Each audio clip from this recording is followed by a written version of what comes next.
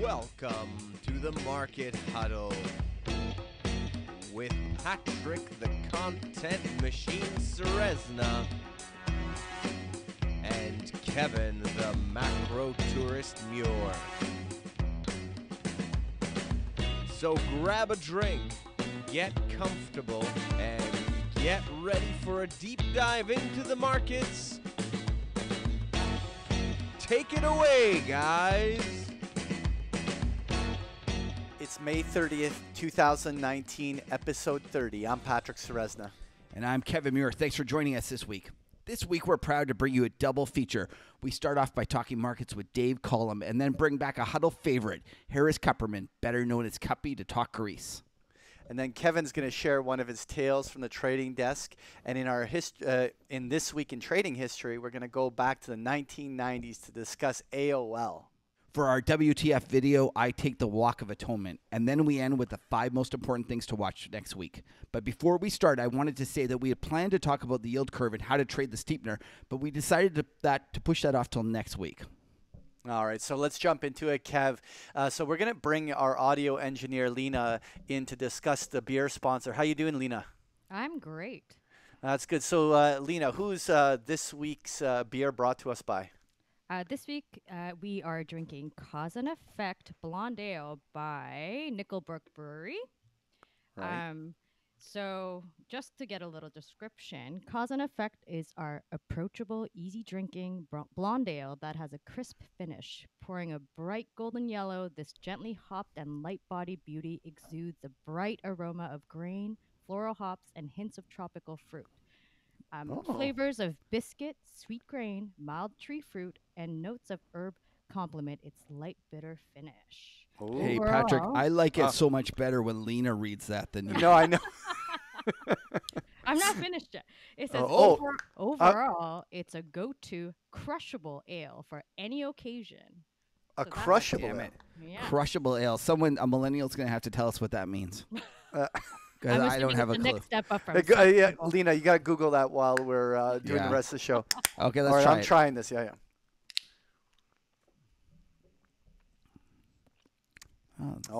Yeah, actually, you know, that's really nice. It's crushable. It's crushable. Definitely crushable. I could drink this by the pitcher. Okay. There we go. Let me do my All legal right, stuff yeah, here. Go for it. Kevin's legal stuff. Clients and employees of East West Investment Management may hold positions in securities mentioned in this podcast. Nothing in this podcast should be viewed as investment advice. Listeners should consult an investment professional before making any decisions regarding topics mentioned in this show. For more information, please visit eastwestfunds.com. Side effects of too much market huddle may include ice cream headache, adult humane society drop-off, and or a severe case of Bundy. Okay, Patrick. What do you think a Bundy is? Please, why don't you inform me what Bundy stands for? So it's a medical term. My doctor friends told me, but unfortunately not dead yet. Okay. So he's Bundy. All right. Oh, that's so me. funny. That's how most people describe me. Okay. All right. Let's go to our feature interview. Okay, now joining us is Professor Dave Collum, and I was just having a look at Dave's Twitter page, and I noticed he's describes himself as a professor of organic chemistry at Cornell, but also as a libertarian, a fan of Austrian business cycle, zero hedge, gold, trigger warning. So I think, Dave, you feel like you're going to be in good company with Patrick. You seem just like him. Welcome to the show, Dave. Thanks for joining us today. Hey, this is fantastic. I've been paying attention and listening to you guys for a long time. So I don't know if people are aware, but you write this great year in review, and I was just having a look at the 2019 one, and it said something that you've been doing this for 10 years? Yeah, time flies. It started as this little synopsis. It was about 3 paragraphs long, and then it took off. There were a few sort of quantum leaps, but now it's almost I have to do it. It's kind of a calling now. And were you always interested in the markets? Like, tell us a little bit about your history of why a organic chemistry professor is busy getting quoted on Zero Hedge about his views on the market. That's an excellent question for which I have no good answer. By the way, you should put the disclaimer, this should not be taken as investment advice. Hey, listen, you're on the Market Huddle. Nothing should be taken as investment advice. This is just all for fun. Yeah, so I actually thought of going to Wall Street when I was a kid, and then I went off to the ag school at Cornell and thought I was going to go to med school, and then I went off to get a PhD in organic chemistry instead, and then and for 25 plus years till the early 90s, and then I started paying some attention to the markets because I had accrued enough wealth that the boomers all went through that transition. And then I started to notice they were all screwed up, and by 99 I'd exited. Somehow I'd gotten into gold. Boy, I can't recreate the thinking that got me there. But I've been a perma bear ever since. I love the idea of someday being able to buy cheap assets, on sale. But it's just hard. The markets seem way overpriced. So when you look at the current environment, it must be driving you especially crazy. Yes, except for the fact that it looks like it's nearing a conclusion. So I'm starting to get fairly calm. The markets look metastable to me, and so I think I'll get options. The real problem I faced in 2009, for example, everyone talks about selling in fear, and I didn't buy aggressively out of greed. I had plenty of cash, but the markets in 2009 never really plumbed lows. People think they did because they had their heads on fire, but historical valuation showed they were about average. And so I was waiting to buy stuff on fire sale, and the Fed took that away from me. So next time I got to have a slightly different strategy, but then I think it will go on fire sale, and so I'll still eat it. So either way, I think I'm going to lose either way. So when you say going on fire sale, so are you thinking that we're going to have like a 75% kind of decline, like a 1929 style kind of depression? Is that what you're like, where you're coming from? Well, I'll hedge my bets and say 50. I've been bearish long enough that time marches forward, and so you have to keep accounting for the fact that markets should go up over time. But yeah, I'm kind of a Hussman type. He takes it down to 65 or 70% correction. If you're really correct for inflation, all these things, I'd put it this way, that wouldn't shock me. So what is the root cause of your thinking that why we're so overvalued, and what do you think will be the trigger that makes that overvaluation return to a regular valuation? Well, I think the root cause is the Fed, but or what makes me think they're overvalued?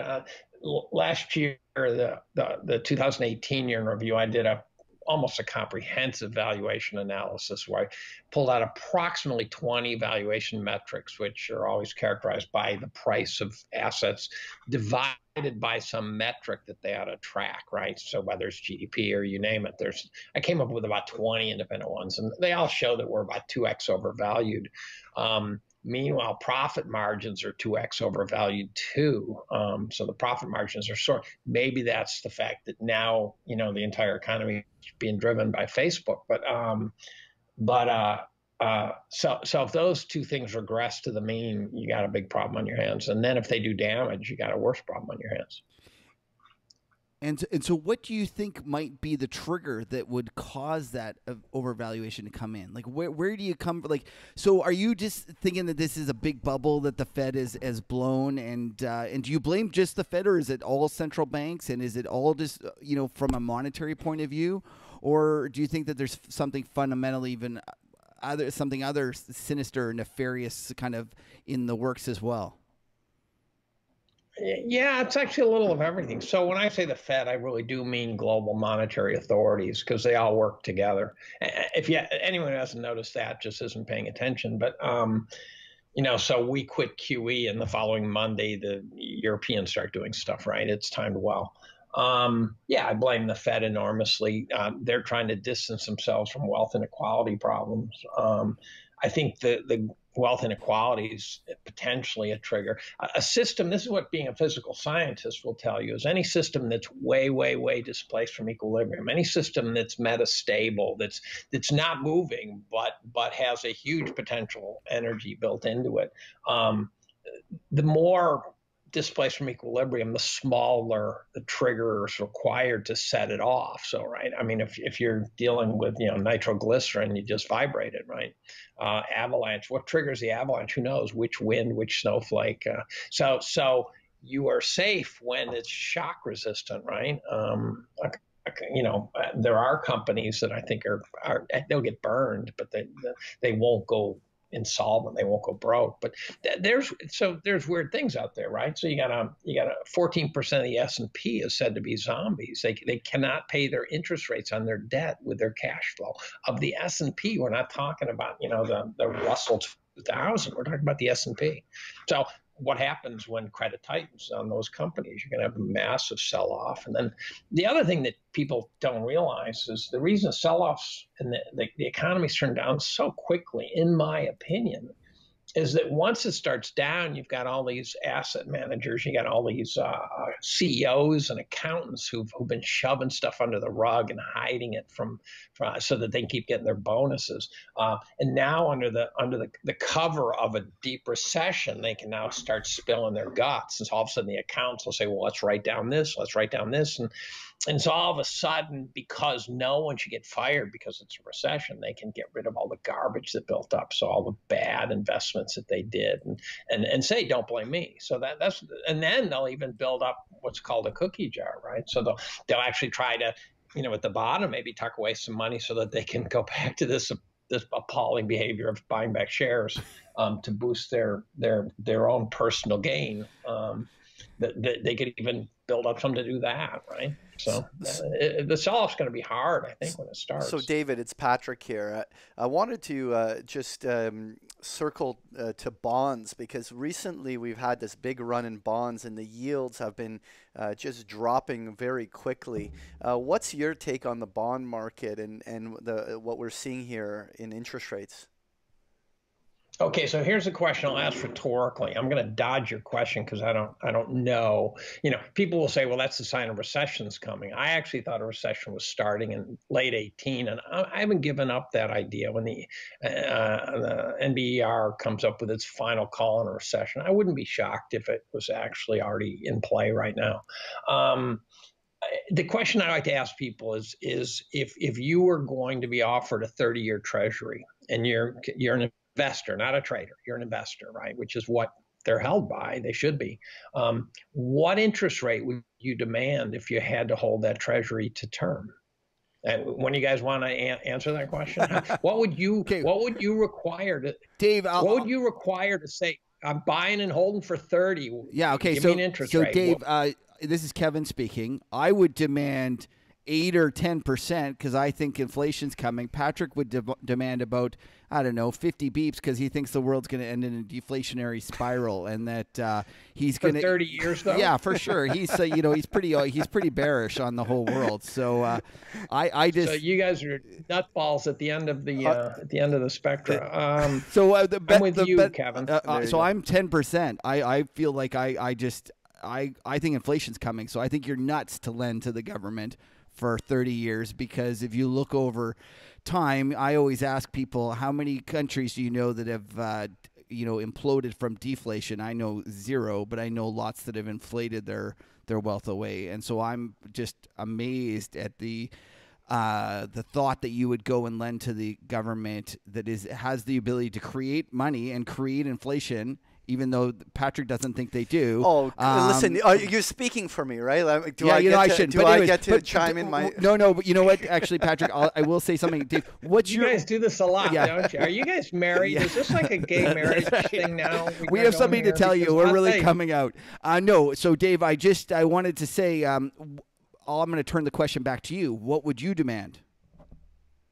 Oh, it would be a high number. I'd have to think hard about it, but it would be a high number. And I did a Twitter poll on it, and it went viral. It reached out to people who couldn't give a damn what I think.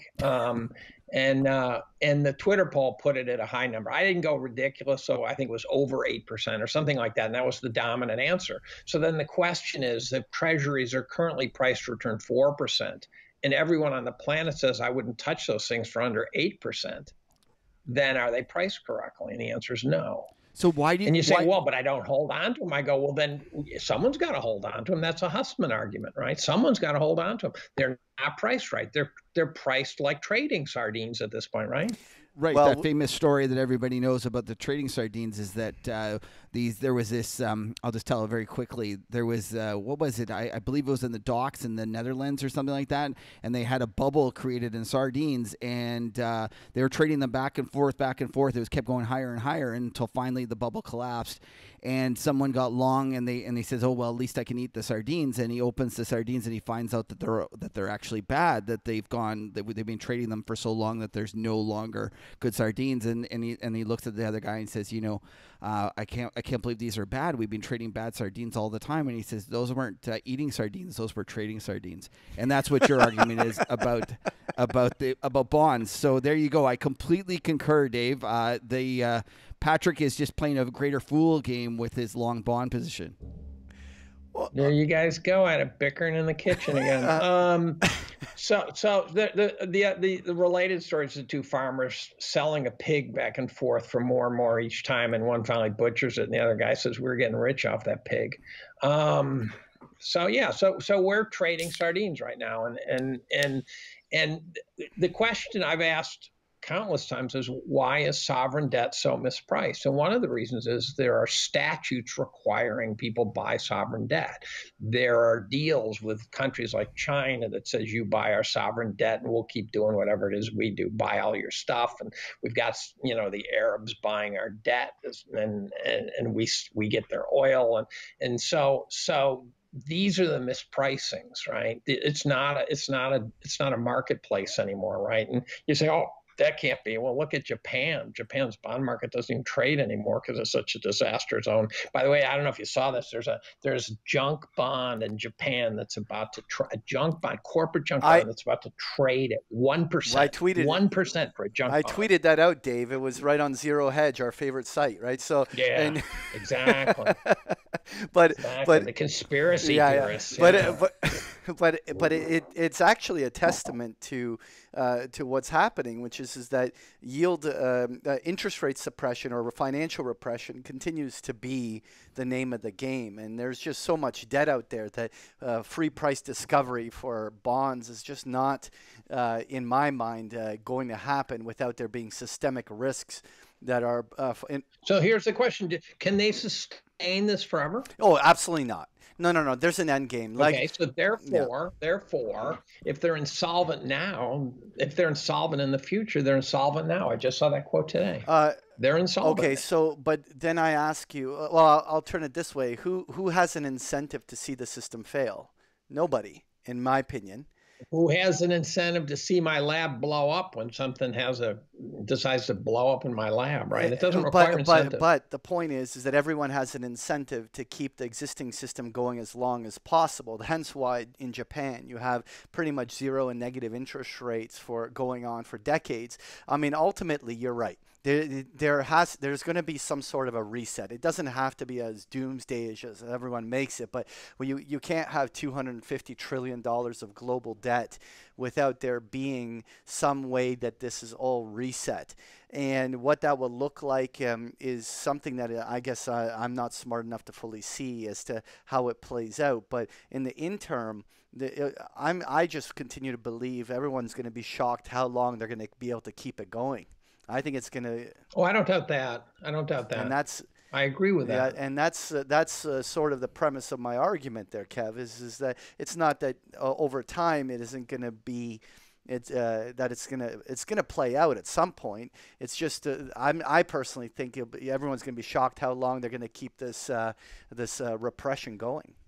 Well, Patrick, we don't. Okay, so here's the question though. So your bonds now, you don't own 30-year bonds. Buy and hold, right? Or do you? Not buy and hold. No, I'm a trader. Right. So I'm laddering like 2- and 3-year bonds, right? and I'm finally getting return. I didn't bother before, right? It wasn't even worth the trouble. I go, okay, I'll take my 0.001% off a checking account. And so now you get off. Let's say you've laddered up to 5 years a year at 2.5%, right? So real return, that's zero. Yeah. And then equities are priced to the stratosphere, so the real price earnings ratio is probably going to return you maybe another 2.5%. Inflation adjusted, you're now down to 0%. Your only hope is some dividends, which, by the way, are probably 2%. So we're priced now for you to make essentially nothing, inflation adjusted. Yep. And so then the question is, okay, going forward, the economy will grow. So as the economy grows, that's your return now. So your return now from these, if we started high valuations and ended high valuations, which every market in the goddamn world is at, the question is, what is your return? And your return is the cash flow from viable entities, which you've paid too much for, and GDP growth. And so the returns going forward are going to be awful. And if we regress to the historical mean, your returns are going to be absolutely positively negative for a long time. Okay, I'm going to jump in here because, Dave, when we were chatting before the show, you said you have an opinion on absolutely everything. So I'm going to put you on the spot. China-U.S. trade war. What's going on, and how is it going to resolve itself? Okay, that's a fascinating one. When it first started, I thought it was just Trump throwing out grenades at China, and there'd be some quick swapping of trade deals, and then it would go away. And now it's starting to look like people are digging their heels in. So my view on it is, and I know guys who hate Trump who say this is still true, and that is, I think that right now our trade relationship with China is out of balance because we set up these great deals for China back in, what was it, 81 or 2 or something, I don't know, way back when I was just a youngster. And we helped them emerge from medieval China, right? And those trade deals are now way out of date. And then, of course, they steal shit from us, and they do all the things that they do. And so as Kyle Bass said, as guys like that say, look, I hate Trump, but we need to renegotiate these things. So his economic policies are correct, and I'm inclined to believe that. Now, however, you've got a kind of a pissing match going on between China and the U.S., and that the longer it goes, the more problematic I think it's going to get. And it could turn into a mess. My big fear, besides I'm not afraid of global warming one bit. An EMP would do a number on us. The Yosemite volcano would do it, but a land war, some conventional war with China would be, I'd be heading for bunkers fast. There you go. So listen, now we're going to wrap it up here. And what we're going to do, if you want to hear more about Dave and all the awful things that could happen in the world, that not including global warming, make sure you stick around for the after hours. In the meantime, Dave, why don't you tell us where they can find you and where they can find your year in review, because that's a great publication that everybody should go and read. If you search just my name, David Collum, year in review, you'll find all sorts of stuff. But it's found at Peak Prosperity. I discovered this week that my searches are giving me funny results. They're not taking me to Peak Prosperity. So you can find it at Peak Prosperity. You can find me on Twitter at David B. Collum. David B. Collum. That's my Twitter name. And got a picture of me, and you'll recognize the feed because it's a bunch of inane things about a bunch of inane topics. Well, that's great. Well, thanks for joining us, David. For everyone that wants to hear more, Dave, make sure you stick around for the after hours. Okay, at this point, we're going to be pleased to kind of welcome our second guest. By popular demand, a lot of people saw that I tweeted out the fact that Harris Kupperman, the author of Adventures in Capitalism, tweeted out something about his latest pick, and I tweeted it out, and a lot of people were like, you got to get him back on. And so without further ado, here is Kuppy. Hey. Thanks for having me. Well, thanks for coming on again. It's great to hear from you. I actually loved the first piece, the piece you just wrote, because you reference yourself as a macro tourist. And I thought, I know you'd like that. yeah, I was like, oh, that's the guy's like that's a near and dear to my heart. So why don't you tell us about it? You know, I think last time we spoke, you were actually phoning from that same trip, I believe, or maybe I was wrong. But why don't you tell us about your latest pick? Sure. So Greece has basically had a 10-year economic crisis, partly self-inflicted, actually mostly self-inflicted.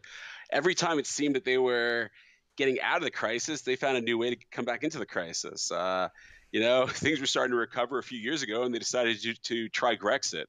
And then they decided, they didn't really want Grexit, but they'd scared all the investors off again. And so anyway, you've had sort of this lame duck government there, the socialist government that tried Grexit, failed at Grexit, has a bunch of internal feuding themselves, basically strangled the economy with high taxes and high regulations and all these things that the Eurozone wanted in order to stabilize the finances of Greece. That's right. Wasn't that the Troika that demanded that from them? Yes.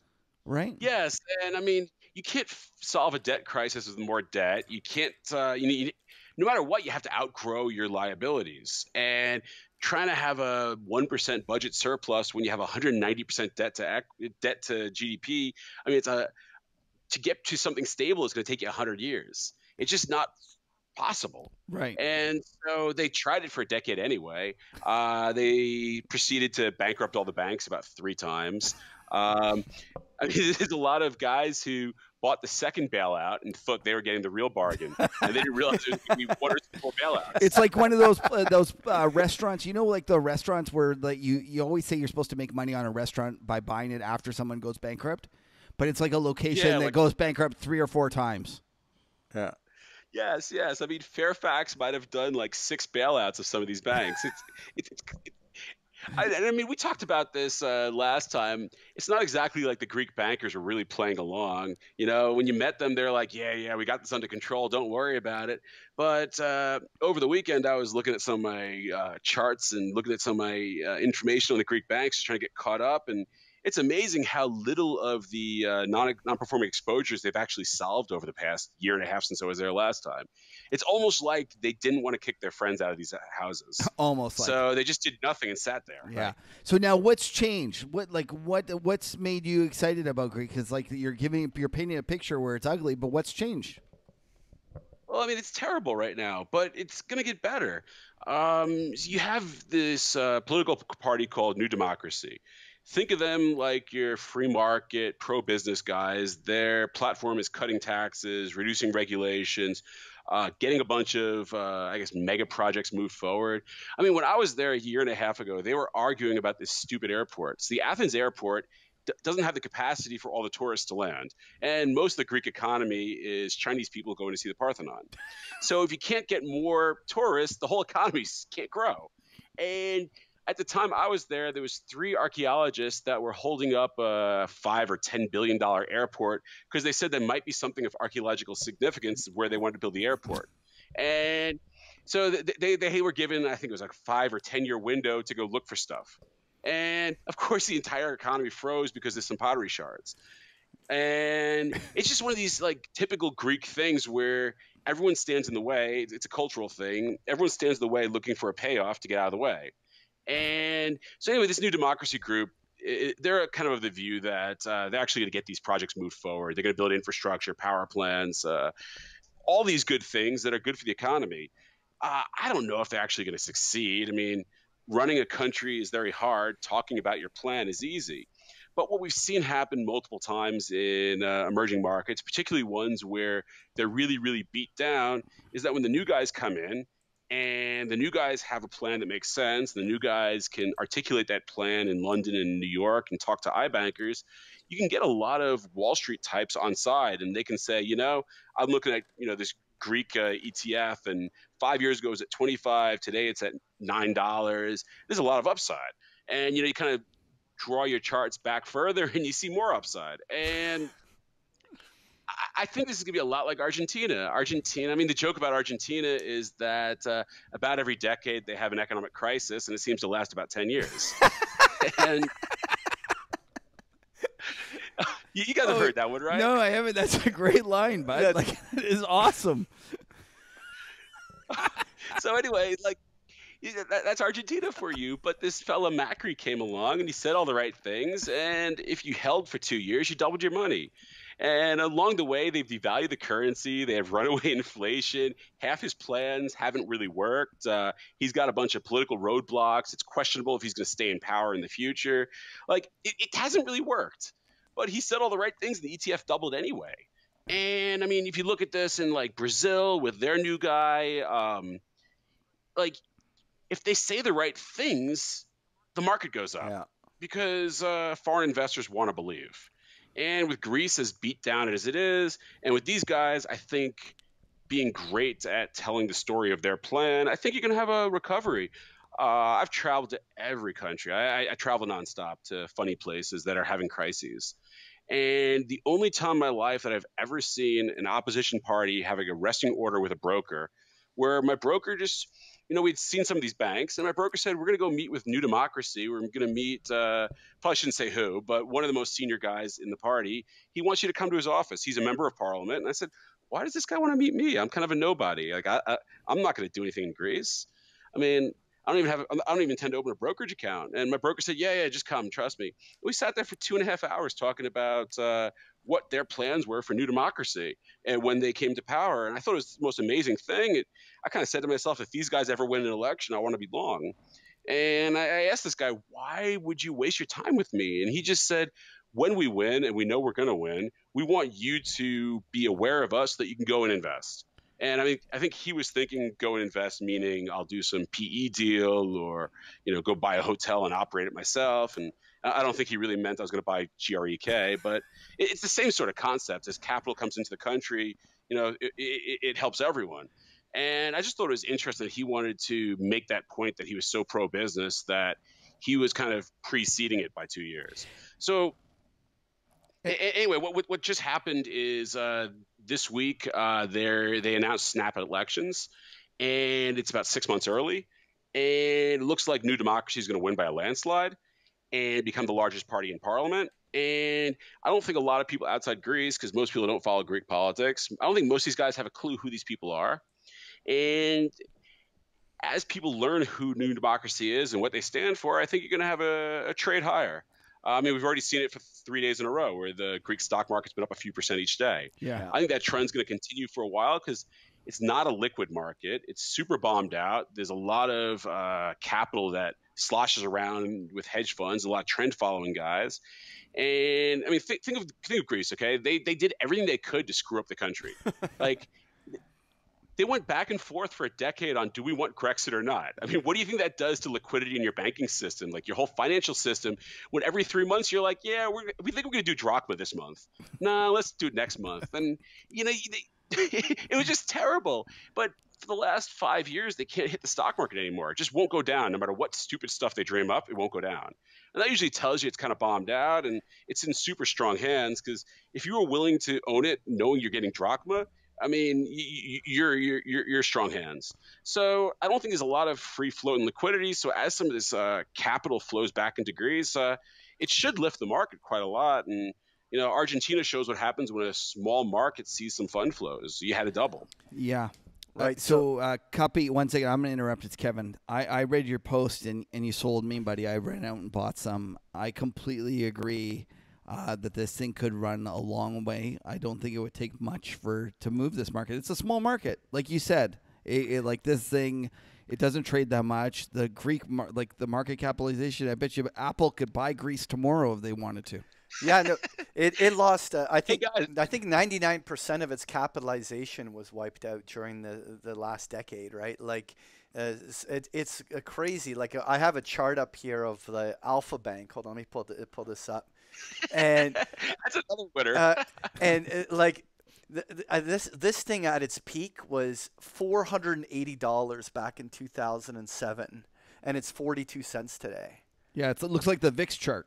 Yeah, the VXX. Like, when you own the VXX and you put that chart up. Like this is the wealth crazy. destruction. Your question is: have people lost more money being long VXX or the Alpha Bank? It's going to be a tough one to decide. It's going to be a tough one to decide. But you know, I mean, when you're starting off at such a low base, I mean, that's where, like I was saying, that this is where value investors can go shopping all day long. I mean, they've bled this out and left it for dead. So I mean, at this stage, you have a lot of things that can go right, and a lot of the really worst case scenarios have been more or less baked into the cake, right? Don't say that. It's Greece. They'll find a way to screw it up. So Kuppy, I want to tell you something. What's the stat on Greece? They've been an independent country for a little over 100 years, and like 80 of those years they were restructuring their debts or something, and they've only been like current for like 20% of their time as a nation, or some crazy statistic like that. When I tweeted out your comment, your post, I saw somebody saying something to the effect that I think this fellow had been long, but he was selling it, and he was a Greek, and he said something to the effect that like we're gonna find a way to screw it up, kind of to that line. And I thought to myself, you know that Don Cox, I don't know if you know, Don Cox is a strategist in Canada, and he has this line. He says, "Those who know it best love it least because they've been burned the worst." Yeah. And I think that's a very fitting comment here, because to me it feels like everybody has given up. There is nobody left to buy it. Like, you know, I saw in Real Vision a year ago this very persuasive kind of argument that you should buy Greek banks. It's been a hedge fund darling, and I thought it was kind of funny that you said that they bought two of the last three restructurings, thinking this is the time. And it's been a graveyard of hedge funds, right? And you're the only guy. You're so lonely, recommending this. I love it. I love it that you're all alone. Nobody's talking about it. These are the kind of trades. How many years ago was it that Kyle Bass was doing the green shoots in Greece? 2014, he did his first bailout. He's been around for 2 or 3 recaps. He's in Piraeus Bank. He's done 2, 3, 4. I don't know. Actually, it was funny. I met the CFO of Piraeus Bank. I think that's the one he's in. Let me just make sure. And I think it's that one. No. Paulson's in Piraeus. And anyway, I met the CFO, and I'm like, "Oh, that's cool. You've met Paulson?" He's like, "Yeah, we've met him every time we've restructured. It's great. He always comes." It's like he takes an annual trip to Greece and gives us more money. It's great. Keep in mind, though, I have 2 Greek readers, so I always appreciate what my readers on Adventures in Capitalism say. 2 of my Greek readers wrote me back immediately, and they said, "Kuppy, be careful. We're Greek. We're probably going to screw you." No, but even they're bearish. They're thinking, like, I'm telling you, there's nobody is bullish. You were the only guy. You were so lonely. It's almost worse. It is worse than my short bond call. Like, that's how lonely you are. You're all alone there in the wilderness, just saying, buy it. I think it is a great call. I'm giving it a whirl because I think what's the timing? Yeah. I mean, a year and a half ago I was there, and it was just obvious that there was nothing to do. Things were cheap, but there was nothing to do. You need that catalyst, because if nothing good is happening, something bad might happen. I think you have a free shot between now and the elections next 6 weeks. See the stock trade up, and then see how much of a majority, how many seats they get in Parliament, to see basically how much it might trade up in the future. I spent a lot of time. I went with a couple friends to Greece, and we were talking through all the names and all our notes. And my friends he was just going down the list, and my friends were like, "Nah, that sucks. No, those people seem like crooks. Nah, I don't want to own those shares. Nah, that sucks."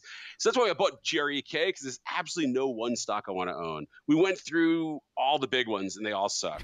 So you might as well just have a basket of big ones. A basket of sucky stocks. A basket of sucky stocks, yes. That's my new fang.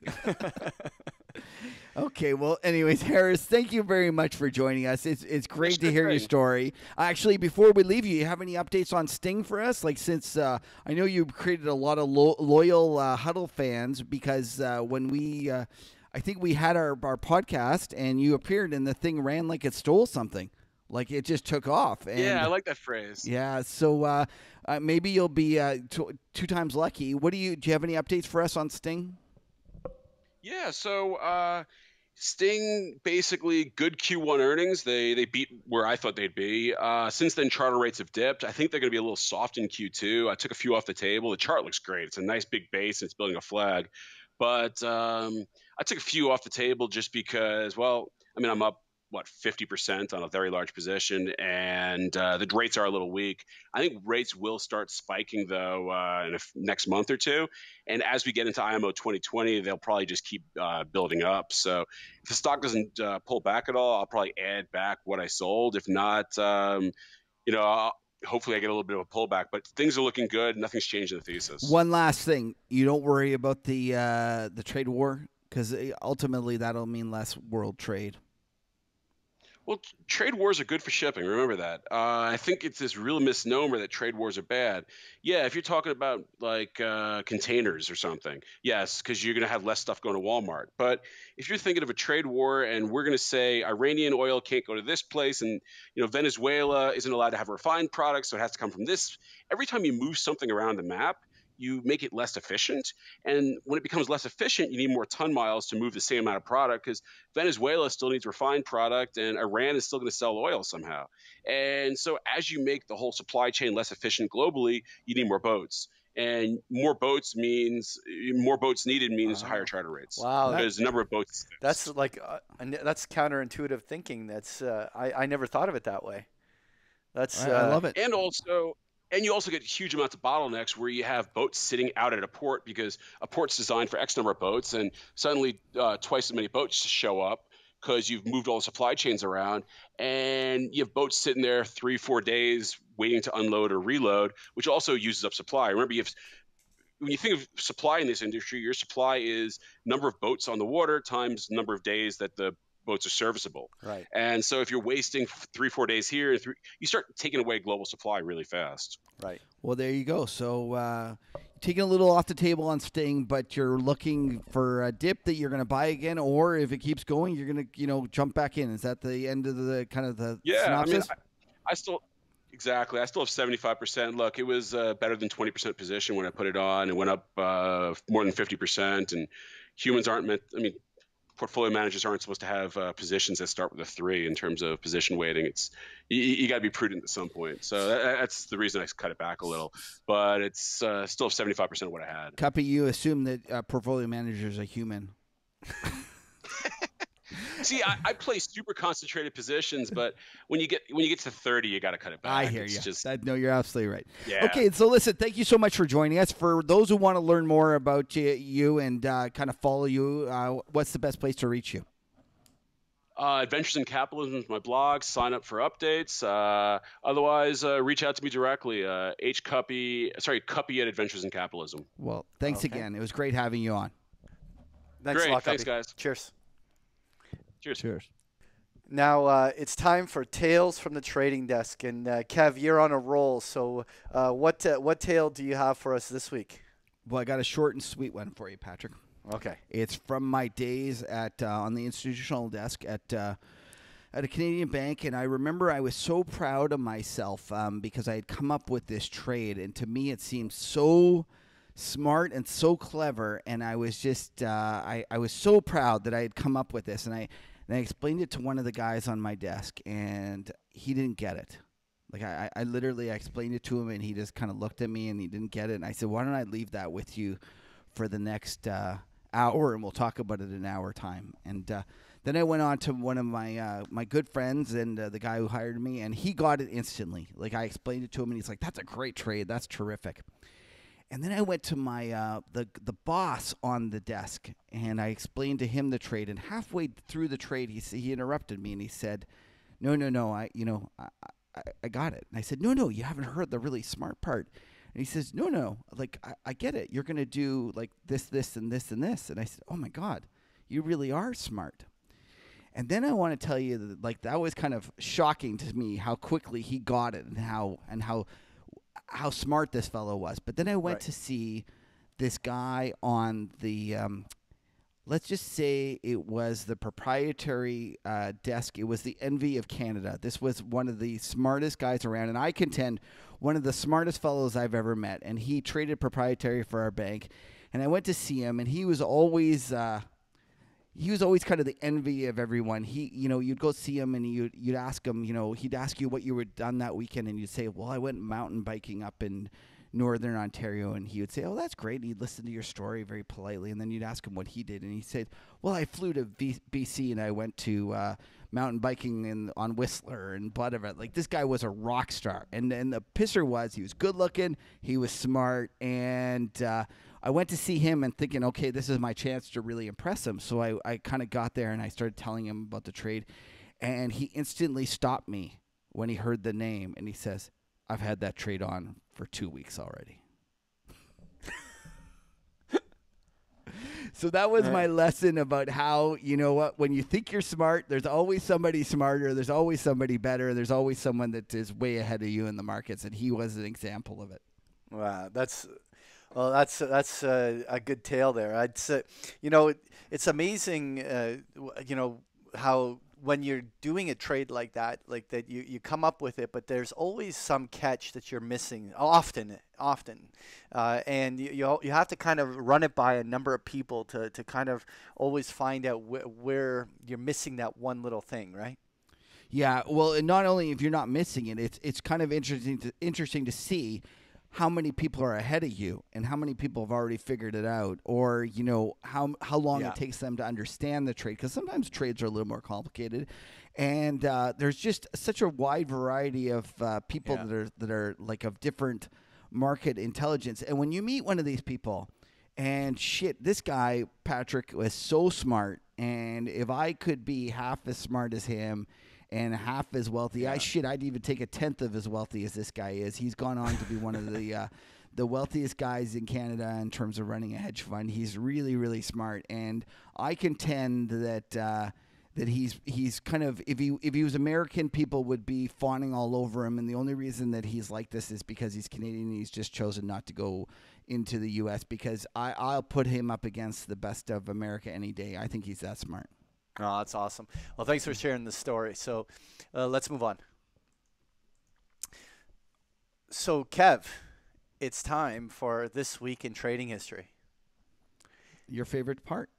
It is my favorite part. And so I wanted to go back to May 24th of 1985. Now, it's actually two dates that came in this week. May 24th was actually last week, but there's another date that fell in. I'll get to it in a moment on May 28th. But it was for Quantum Computer Services. Do you know what Quantum Computer was before it got renamed? No clue. Yes, you do. You do. Anyway, so it was the original online services company that ended up becoming AOL, right? You got mail. Yeah, and so it was back then that Quantum Computer Services was made, and they launched in 1988 through Quantum this Apple Link. It's a personal edition for the Macintosh computers. And then later that year, they launched PC Link, which was linking IBM-compatible PCs, as well as a joint venture with Tandy Computer. I want to know how many people remember Tandy Computers. That's like, I remember that as a kid, like with the Commodores and stuff like that. Anyway, so it was the birth of AOL.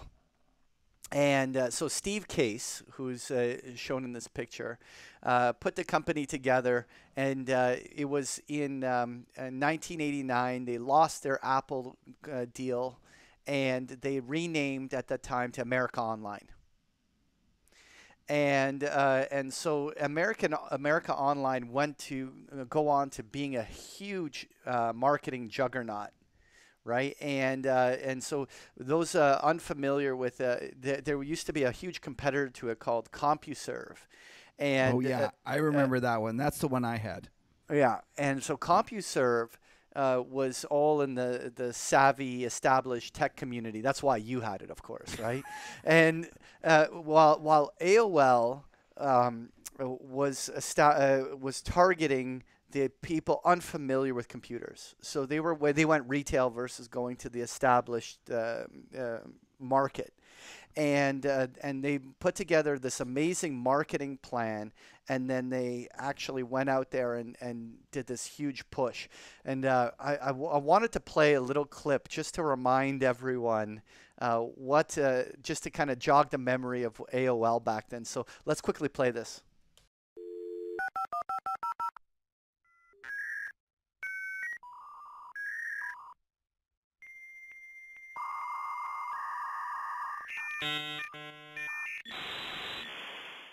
You've got mail.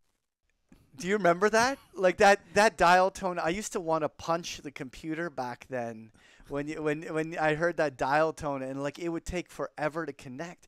I mean, do you remember, like, there used to not be like broadband, like you could where you had internet. You actually had to tie up your phone line and dial in to the internet and access everything over the computer. It was a crazy time back then, right? Yeah, it was really tough for you when you went to your alt news groups, right, Patrick? Oh yeah, no, that was You know the kind I'm talking about, Patrick. And they would come up like line by line. Yeah. The ASCII stars, right? Don't say you don't know what I'm talking about, buddy. I don't know what you're talking about. I have no clue. So so anyway, let's get to the meat of it. So they had this big marketing push. So do you remember these discs? I do. Right? I actually remember sitting on the trading desk and someone laughing about how many they send out. Like it's because it was everyone. You get like 3 in the mail every month. I think that they must have mailed like 100 million of these discs and subsequently floppies and the CDs. Right. And so their marketing thing is that anyone that they could get with a mailing address, they would just like throw one of these in the mail and hope they download it and use AOL. And so I did a quick test. I went to my existing Big Picture Trading members, and I actually just went to see how many of them still have an AOL email address. And I found 2 of them. Really? I still have 2 members that actually use an AOL email address. Can you believe that? It's still? I got even crazy. a better. I got a better stat for you, Patrick. Yeah, what's that? How many people do you think still use AOL dial-up? Oh, come on, nobody. You think so? 2.1 million Americans still use it. What? Yep. That's that was nuts. it was in 2015. But you know what? I should find a more recent one. But it's amazing. People, like, it's still going on your credit card. They've just forgotten to get rid of it. They just forgot to look. Yeah, that's hilarious. So anyway, I want to get to the fun part of the story, which is so they got hot. They were just millions and millions of subscribers were pouring in, sort of like Netflix today, like people just subscribing. And they became one of the .com sensations, right, in the '99 bubble. At their peak, they were acquiring like MoviePhone and Netscape, and they turned around, and at their peak in December of '99, they had a $222 billion market cap. Like, think about that. That's 99. That's 99, and they had a like $200 that's when billion like you know, money still meant something. Yeah, like that's crazy. That's nuts, right? And Yeah. so, but then that led to the famous merger. Right. In 2001, AOL, when things started kind of going sour and they lost all that momentum, and people started to realize that there was broadband internet coming and this dial-up stuff is dead, they said we have to redefine ourselves, right? And so that's when they attempted to merge, or not attempted, they did merge with Time Warner. Yeah. Right? Unbelievable. I still remember the picture of Steve Case on the stage, like, you know, with the Time Warner guy. Like, It was crazy. Like, it was like it's etched, it's like seared into my mind. It's so it was a $350 billion deal that today still is either mentioned as being one of the worst mergers in history, if not widely considered one of the worst in American business history of all time. Like this merger was a disaster. Yeah. The synergies between the two companies was brutal. AOL thought they were the shit, but yet their business was going to shit in the handbasket, and so it ended up being that it took 8 years later. So this was the other date that fell into this week in trading history. It was May 28th of 2009 when Time Warner spun off AOL after its 8-year merger.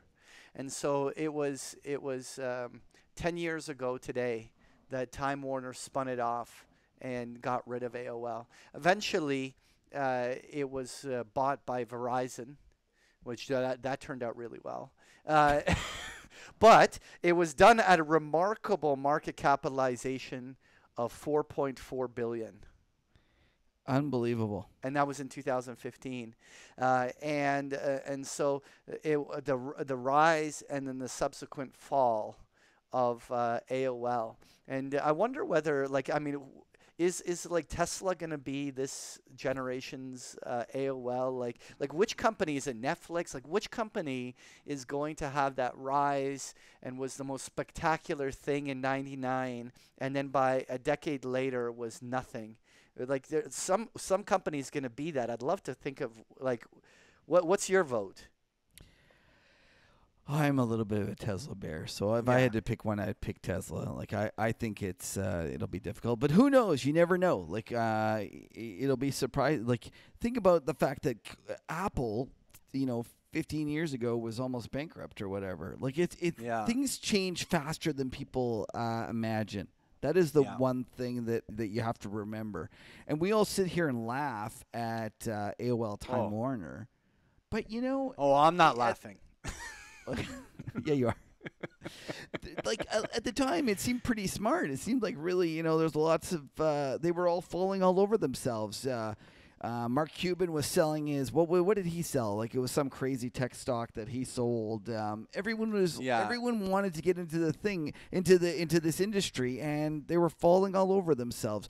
So it's easy to kind of sit back and take pot shots at it, which is basically what we do every Friday night. But the reality is that there's a lot of pressure on these people to own these sorts of assets, and in hindsight, it's so easy, but it would be something. It would be very, very difficult at the time to say this is for sure not going to work. And this is the one thing that I think people need to remember is that in hindsight, these trades are so obvious. At the time, they're not. Oh, for sure. Yeah. Well, you know what though? But let's be realistic. Like I'll give you an example. If 5 years from now, let's just say that the Tesla Q crowd ends up being right.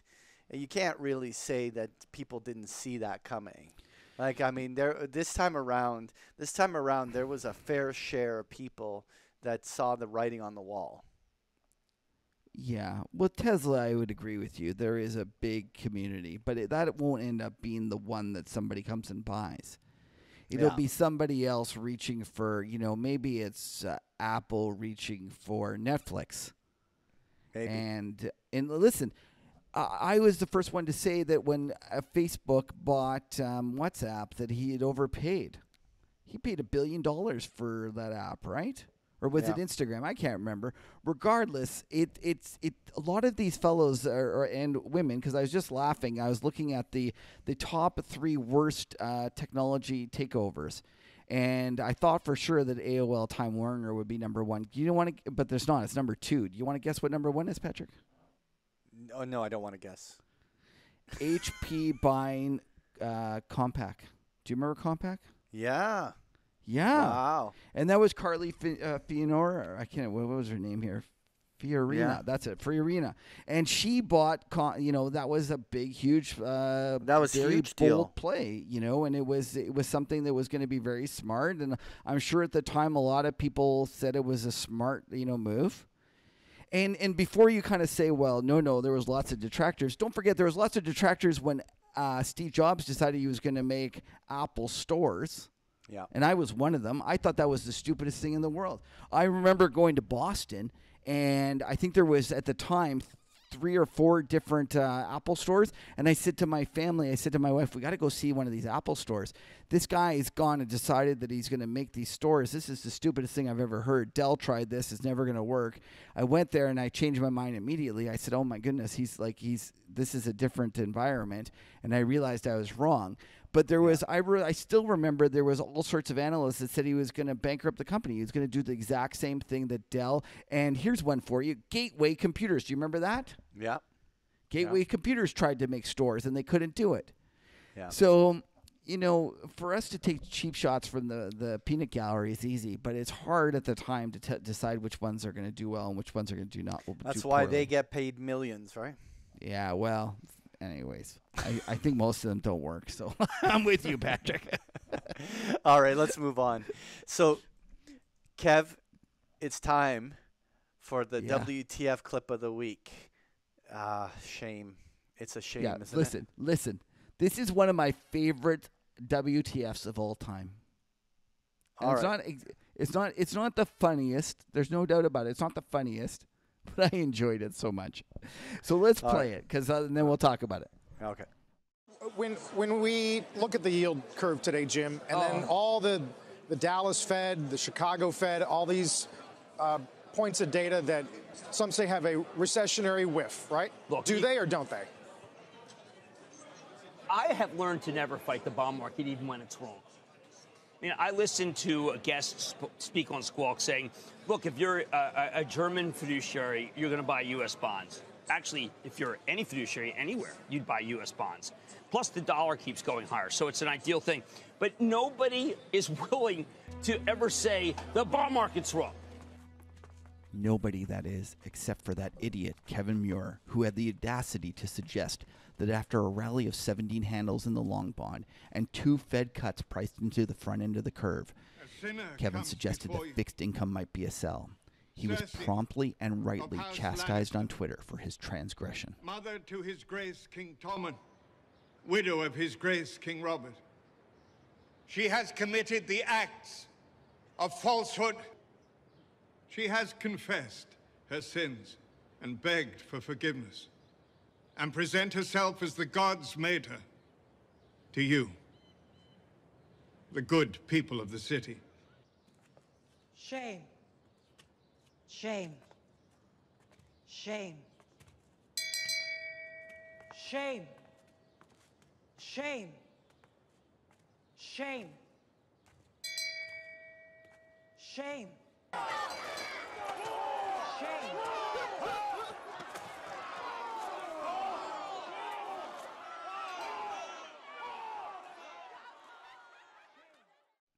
Well, I'm not even going to laugh, Kev. No, you're laughing. I'm not laughing. So, Patrick, come on. You got to laugh, buddy. It's funny. It's funny. It's funny. You know what?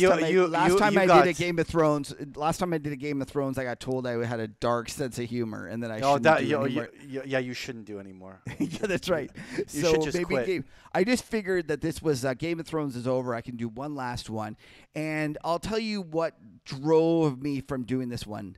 As you know, I've recently gotten full on, like I put on my full on grizzly suit, and I've decided that bonds are a huge sell.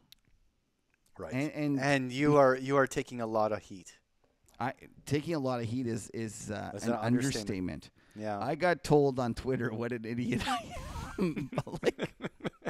There was 2 days of people telling me what an idiot I was. And you know what? Usually it's amazing. Usually it's only Friday night for 2.5 hours, but now I had to listen to it for 2 days.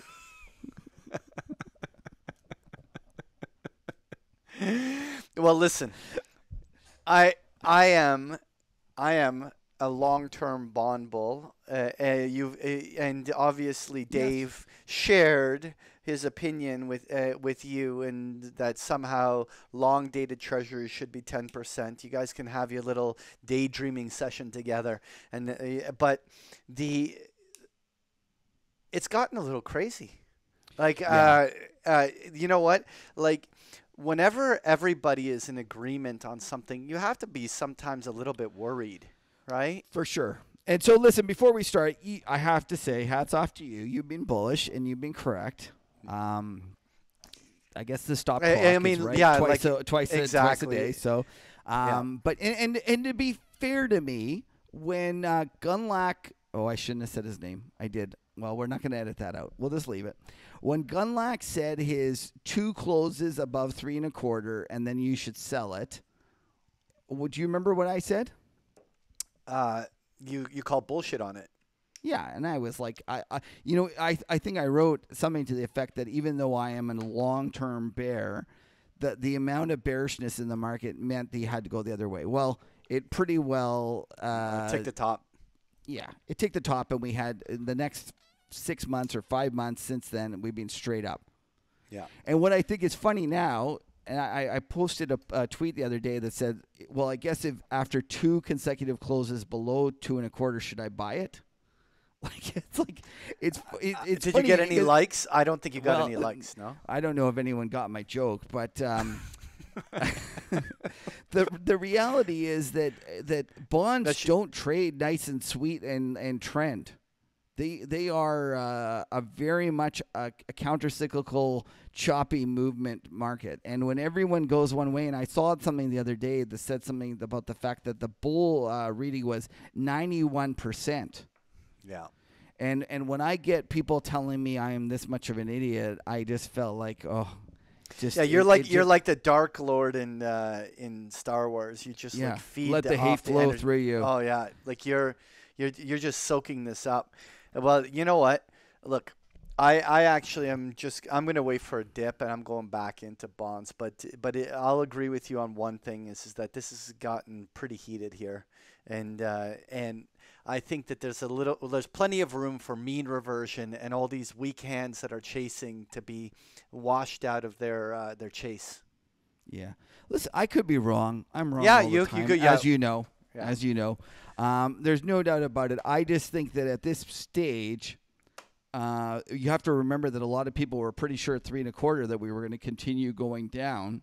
Not me. And those I can't remember if you were or not. You were, yeah, that's right, because you were bullish. So you were offside a long way from that point. So you were just praying it would stop going down. At this point, I think we've gone 17 handles higher on the long bond. We've got 2 Fed cuts priced in over the next year. Yeah, you guys could be right. It could get a lot worse, but the odds, like at this point, the risk reward does not favor getting long. Yeah. You need stuff to go really south and really bad to make money from here. And exactly. There's no asymmetry at this moment. There is no asymmetry. I think that the bond bulls, just if I would put their hats on, they would say the world is all at 0. The U.S. is still 2 1/4. We're headed to 0. That's what I would say, but I just don't think it's going to happen all at once, right? Like this is. I think it's just like there has not been enough deterioration in my mind for us to already be pricing in this big of a move. Yeah, and I contend that we could get a situation where the economy turns south and it doesn't turn south enough to justify the already easy monetary policy that's priced in. And even though the economy is going, getting weaker, bonds are going down. Yeah. And listen, I just want to say one last thing. I saw the other day that you've been bullish on bonds, and another big bond bull has been Raoul Paul. Right. And he's been right, and he was and to be fair, he was standing out there all alone. And I saw someone asked him for his comment, and he was the nicest, most gentlemanly guy. And he said, and I wish that more people would realize that they should be like this fellow, because he said, everyone has different time frames and we can both be right. And, that's in essence, he said, that's what makes a market. And hats off to him, and thanks, Raul, because I appreciate that. And I think that when you and I disagree, I don't go tell you, I do tell you, but our listeners, I don't tell them what idiots they are for going the other side of me. I'm actually just happy they're on the other side of my trades. And if you think I'm wrong, so be it. You should be happy that I'm there. taking the other side of your trade, because if I wasn't, that would mean the bonds would already be 1% or whatever. If everyone like me, if there was nobody taking the other side of your trades, then there would be nobody to when I'm forced to cover, because that's what you're going to say. I have to buy it back, and you're going to want to sell it to me when I'm so wrong. So you should be happy about it. And I think that more people should take that kind of in their heart of hearts. They should remember that. And I wrote that piece in the Macro Tourist about Meet You in the Machine, and I was just kind of always thankful that there's someone on the other side of my trades and that there's someone to trade with. So I just want to remind everyone that there's no reason to be so mean out there. Please have mercy on Kevin. No. Okay. All right. Anyway, I'm okay, but I just think it's funny. I actually really do think it's funny, because I've taken more heat and gotten told that I am such an idiot on this one trade that I've ever taken, and it's been shocking to me. And I hope you guys are right. Like, so you might very well be right, but when everyone is so keen on telling me what an idiot I am, I would be careful. Worried, and I'd be careful if I were you guys, because that's not the kind of environment that you want to, that is showing a risk reward that is positive in your favor. Yeah, there's that famous Bill Farrell statement. I'm paraphrasing because I don't know exactly how it goes, but it's like, when everybody is in consensus, almost always something different happens, right? And this is slowly growing now to being a pretty consensus view, right? Yeah. It's anyway. Let's move on. Kev, it's time for the top 5 things to watch next week. But before we do, why don't we just fire through and talk about what we thought were the things to watch last week. And so on number 5, we were talking about this defensives versus cyclicals, but really the selling this week has brought down the defensives and the cyclicals together. I mean, the defensives, even the utilities got hammered pretty hard here this week. Yeah, it was a weird action, because even though bonds were ripping to the upside, earlier in the week we saw the XLU rallying, but then look at it. It kind of ticked at new highs at $60 and just shit the bed for the last 3 days. Yeah. Well, I mean, it dropped $2, right? I mean, but it's a pretty nasty 2-day drop. There's no doubt about that. Right? Yeah. Like, I mean, it's even more nasty considering that bonds are still sitting near highs. Yeah. Well, I mean, there's the bond proxy, but I think what's happening here is there's just an equity sell going on here, right? I think at some point when you start getting into a more broader liquidity sell cycle, then it's not about sector rotation. It becomes just about raising cash. But don't you think that XLU underperformed, even considering? Yep.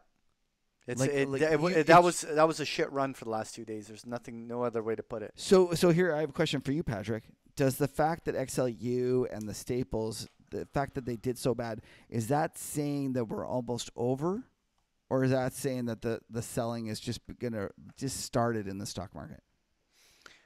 Now you're kind of cornering me there. Like, I do continue to believe in my bigger view that we're in a bear market. And that there's going to be a lot more selling to come. But with that said, I don't think it all, just like the bond market, I don't think it all comes in one big shot. I don't think we're oversold enough in the markets yet for the selling to be done on the very short term. But I would not be surprised if in the coming week or two we hit some sort of a tradable bottom, and then we're going to have some counter trend back up that's going to get the bulls all excited again. I mean, that's what the market does all the time, right? And so I don't think that this is going to just crash straight down and we're just going to go and bleed out with breaking December lows by July 1st type of thing, right? Well, Dave will be disappointed to hear that you don't think that. Well, come on, we have all year to get down there, right? Okay, right, oil. 4. Wow. Yeah. It just keeps breaking, eh? The ADP numbers kind of popped it, and then everyone found out that was not really a good number, and then they just hammered it this morning. Like I'm going to bring this onto a 1 hour chart, but like when actually we should tell everyone we're taping this Thursday night. Yes. That's this right. This is Thursday evening on May 30th, and and they got hammered, right? Like that's a crazy drop. The oil markets it broke to a lower low, and I mean at this stage, as a technician, right? What do technicians do when we break to lower lows, Kev? You sell it. Thank you. So we have a sell signal, right? No, but just Gunlack is telling you he sold the lower lows at 3 1/4 too. Yeah, but it is interesting. But this kind of $57-58 level on oil to me was an important line for the bulls to hold, and this selling opens up low 50s. Like, I mean, I would not be shocked if we were 55, 53 here this week. Maybe not this week, but by middle of next week. Okay. Whoa. So you can't just say shit like that. You got to back it up. So next week when we do this, a week from Friday, higher or lower? Lower. Okay, I'll take higher. Yeah. Okay. Yeah. Okay. Listen, we'll put. Okay. No. But you got to give me a caveat. If we basically hit 53 and then rally by the end of that week back above, let's say 58, then I wasn't wrong. No, listen, you're like I can't remember which president says. Jesus! A one-armed economist, because they always say on the other hand. You can't say that. It's not like a knockout option. Look, I think that we're going down to 55 to 53. Let's make the bet.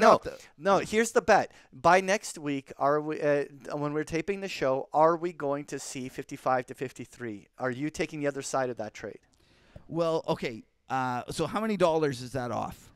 We're at 56.5. Okay, and you're saying so. I'm saying we're going down to 55 to 53. I'm talking that we're dropping down a minimum, let's say $2 lower. So I have to give you the knockout option at that tick, but then I get everything. Like, so if it goes at 54.5, I win. No, I have 55. No, I have 55. 53 to 55. I thought you said 53.5, buddy. Now you're changing your story. I said 50. I said 53 to 55.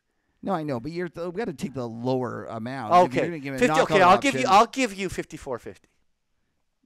Patrick, you're like the worst bettor. Let's go on to the next thing.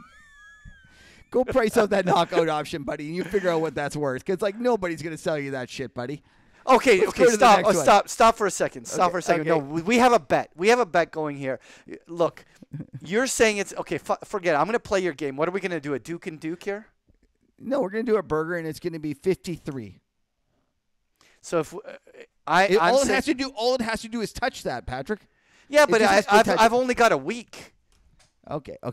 53.5. Quickly. 53.5. Yes, 53.5 burger. Okay, done. There you go. All right. Okay. So Number three, Bank of Canada. They were more hawkish than expected, weren't they? It was actually shocking. They don't seem to be changing their attitude at all, considering the fact that real estate in Canada is definitely slowing down. Yeah, it's slowing down. His problems and Polas. How do I say that? Anyways, he's continuing on with his hawkish rhetoric. You know what? I'm shocked. So I want to go to a variant perception piece, but they put a blog out basically saying short CAD on structural and cyclical risks to Canada, and they're like pointing out all sorts of interesting stats. Like everything from the percentage of the inverted segments of the Canadian yield curve to all sorts of different things. But like the truth is, like the Canadian market is getting pretty toppy. And the stock market isn't, but because it's mostly manifesting in the currency, at least initially. But I'm bearish Canada. I think you should sell the Canadian banks and buy the U.S. banks. I think that's a great trade. That's been your story for like a year now. Yeah, I continue. Like I think it's about to take off. And the other thing I think you should do is own short-dated BAX futures. Even though I am a bear in the U.S., I'm a bull on those. I think that spread. I continue to think that spread's going to work. So far, it hasn't. It seems to be that everybody is convinced that the Fed is going to cut twice more, and that we're going to see all sorts of pronounced weakness in the U.S. if we're going to see economic weakness in the U.S., well, we're going to see way more weakness in Canada. And it's going to be ugly. On a relative basis, for sure. I think the markets have gotten out of sync in terms of what they expect in the U.S. versus what they expect in Canada. Right. Okay, so number 2, we were talking the U.S. GDP number that came in a little bit lower. I mean, 3.1 was the expectation, and it kind of came in there. I mean, I think that I'm in the Lacey Hunt camp, which is that growth continues to slow generally. And I don't necessarily think it has to be outright recessionary at this moment, but I still think it's going to slow. But, I mean, that wasn't anything impressive. Do you have any comment on it? I'm just wondering if Mrs. Big Picture Trading took down your Lacey Hunt posters yet. No, she has not. No. And by the way, survey was actually 3% for the growth, and it came out at 3.1, so it was actually above really expectations. I saw that the expectation was 3.1, so maybe we're just. Well, I'm showing that Bloomberg was 3%. Oh, and Bloomberg's the authority. Sorry, never mind. Okay, so number 1, China manufacturing PMI, but we're recording this before it actually came out. We had to record early. I'm on the road to Montreal to do the Options Education Day out there. And so we're recording this a day early, and so we haven't seen those manufacturing numbers. So maybe we'll circle back and just mention them next week. How's that sound? Sounds good. All right. So let's move on. So, Kev, it's time for the top 5 things to watch next week. So let's start off with number 5. Now, we just wanted to mash them together just because we didn't want to have 2 PMI numbers taking up all 5 slots. So really what it was, we have the U.S. manufacturing PMI numbers. Curious whether or not that's going to come in a little bit weaker than expected. But then, of course, there's Italy, right? And I'm curious whether things are going to deteriorate over there. Do you have an opinion? I think that Europe is going to continue to shit the bed. Even though I understand the idea that there's a lot of pessimism baked into the European markets, I just don't see them changing their path. And I don't think we can get that until we see a change in attitude with the government. And we had Harris talking to us about Greece and how they become more investor-friendly and changing their policies. But so far, the rest of Europe is continuing on with very, poor policies with their extreme monetarism and fiscal austerity, and I just don't think it's going to work. So even though you might get a blip or 1 or 2 months where it blips up, I'm just still a seller. Until I see that change in attitude, I'm not going to get excited. Yeah, and so with the U.S. PMI, we've been on a general trajectory lower, which is essentially the rate of change has been negative. I mean, we had the U.S. manufacturing PMIs up at in 2018 up in the 60 range, right? And so with us edging down to like 52, it's in a downwards trajectory. So I don't think it's going to go below 50, which is the recessionary numbers. But it'll be interesting to see whether this comes in below expectation. Yeah, what's your well? intuition? I think the official expectation is probably a lot different than the whisper number. I will say what's the whisper number? I don't know what the whisper number is, but I'm guessing it's lower than the survey. You think because so, there's a lot of bears out there, a lot of people. I think. Well, you can see that in the bond market, right? Like right. It's so I think it would have to be a pretty big miss for the bond bulls to actually be able to get the bond market up on it. So do you think that this might be a catalyst? Like, do you think that this could be no? But that's me. I don't think it's as bad as you guys think it is. No. But I'm talking about a catalyst for bonds in terms of the fact that everyone realizes that they've gotten ahead of themselves. Like, what if the number? Oh, a catalyst the other way. Yeah. No, because I don't think we're gonna actually pop. Like, I guess if all of a sudden there was a freakily strong number, then maybe it could be a catalyst, but I don't think that that's the case. The bond market is correct that the economy has slowed down. The only question is how much it's slowed down and whether that's enough to justify the current pricing.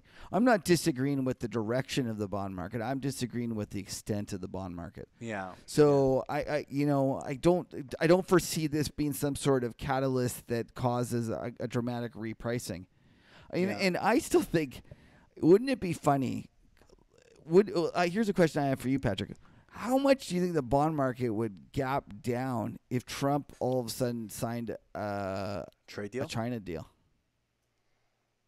Oh, certainly would gap down. I don't know if I would want to offer you a guess, but it certainly would be a blow to the bonds. And I understand right now nobody is thinking that. Everybody is thinking that it's getting worse, and I'm not denying that in the least. But at this point, that what's priced in is a continued deterioration in the U.S. trade talks. Yeah. And it's funny, we're taping this on Thursday, and I see that Pence just leaked something about he's going to do a speech and he's going to talk about the fact that they could double the tariffs easily. Yeah. So there's no doubt it continues to get worse and worse and worse. But here's a question I have for you, Patrick. Why? So many questions today. I know. So many questions. Why do you think that tariffs are deflationary? On a transitory basis, they're inflationary. Oh, okay. So the bond market is just so much smarter, and they're seeing past that. Well, I mean, look. But at the same time, I think that there's offsets, right? Like, for instance, so yes, there's going to be a rise in the cost of goods because the tariffs are going to pump that. But I think there's a reflexivity in the market and the rising dollar, and there'll be a much the PBOC is going to let the Chinese yuan fall lower. There's going to be all sorts of things that are going to bring there's going to mute the impact as if you were looking at it purely in isolation, right? So, Patrick, what I love about you deflationists, how you talk about how globalization is deflationary, and then how anti-globalization is deflationary. I never said. For sure. Are you telling me that globalization isn't deflationary? Well, yes, taking advantage of labor around the world is, yes. So yes. I love it. It's all just deflationary. It's all deflationary, yes, just there buy you bonds. Go. All right, you the heard only it. question is, you heard it right here on the Huddle, right from Patrick. Yeah. Just buy bonds. It's that simple. Number 4, let's talk about the grains, dude. What the hell? We had Angie on, right? Oh, so listen, I've been meaning to give her a big shout out because what did Angie tell us? Do you remember? I'm asking you a lot of questions. Yeah, no, listen. But which one did she say? Well, she did love corn, but she also was totally. She thought wheat was going with the 5.50, right? But the goddess of grain loved the corn over everything else. Yes. And go look at which commodity, which grain is leading this rally. Oh yeah. Well, this is crazy. It's all corn. So hats off to you, Angie. Like hats off. Well done. You called this. It was a great play. Sure, it was looking scary there for a little while for you. It was 27% in less than a month. Huge rally. And for a while, corn was doing the worst, and I'm sure she took all sorts of flack. No, it wasn't. Soybean was the worst. No, I think corn was actually soybeans on a percentage basis. I think corn was pretty bad. Well, you mean for that 2-day little drop? I'm sure Angie had a lot of. She had to do her walk of atonement as well. Oh, come on! Look at this soybean drop right here.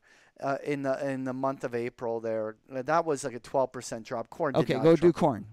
Right here, like nothing, dude. That was like a 9% drop. Even off of here, it was 9 versus 12. But anyways, point is Angie did a great call. Loved the goddess of grain. Well done. Yeah. Question for you: do we go higher?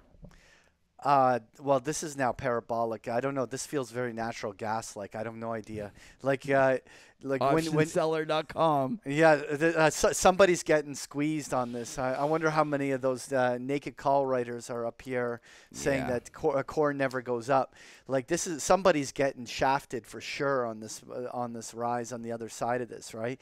And so this move, it's huge. Like at this stage, I honestly think there'll be I think there's going to be a mean reversion after this. I think this is a liquidity event that's going to wash everyone out that has to get washed out up, and then it's going to mean revert. But I think we stay above 400.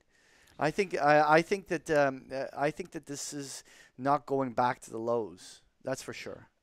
I think you should be careful about playing this market for $20, like selling it because you think it's going back. You're going to get a $20 dip. Even today, like I thought it had rolled over and we almost closed at the highs. Yeah. Grains are so cheap on a real basis. their all-time lows adjusted for inflation. Yeah. It's just dumb. Like, it's just dumb. And nobody can make any money down here at these prices. And if we get a situation where they actually get bad weather, because for the past like 3 or 4 years, we've had perfect weather. Every single time it's been perfect weather. If we got a situation where we had bad weather, then you wouldn't be just talking $4.50 on corn. It would be back up into like $8-9 without blinking.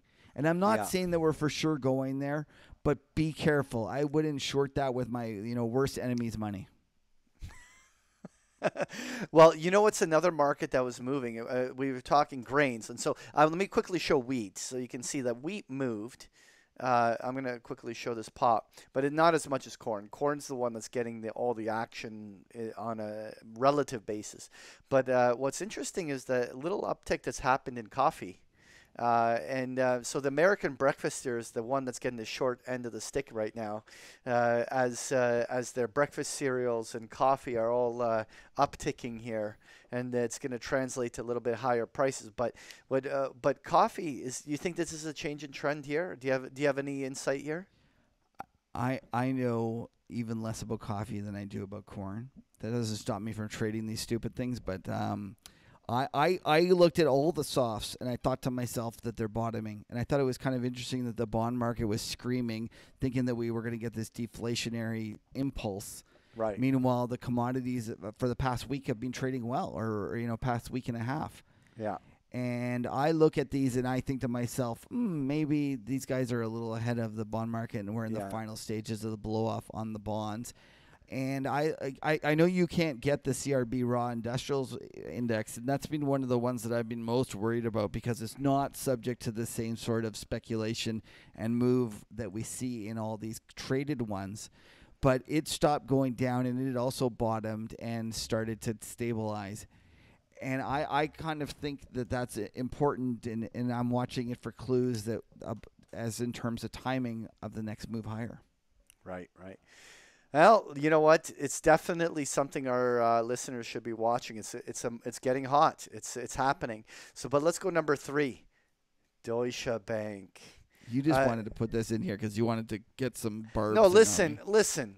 You have already conceded. We've had this conversation. I did my walk of atonement for this one a while ago. I don't even want to shame you anymore because you've already you've already admitted your wrongs, and I'm not going to go and flog you again. But I think it's crazy that it keeps breaking down. Like now, we tend to cover a lot of U.S. equities, but here let's show this.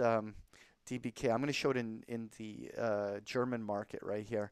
But what you have here is Deutsche Bank breaking basically down towards €6, right? It's this thing is on full sell mode, and I've heard many people talk about how systemically important Deutsche Bank is, and I don't think that Germany would ever allow Deutsche Bank to fail the way Lehman Brothers failed, but are we going to see some sort of a deal here? Like, are equity traders going to get wiped on this, and then they're going to recapitalize this thing?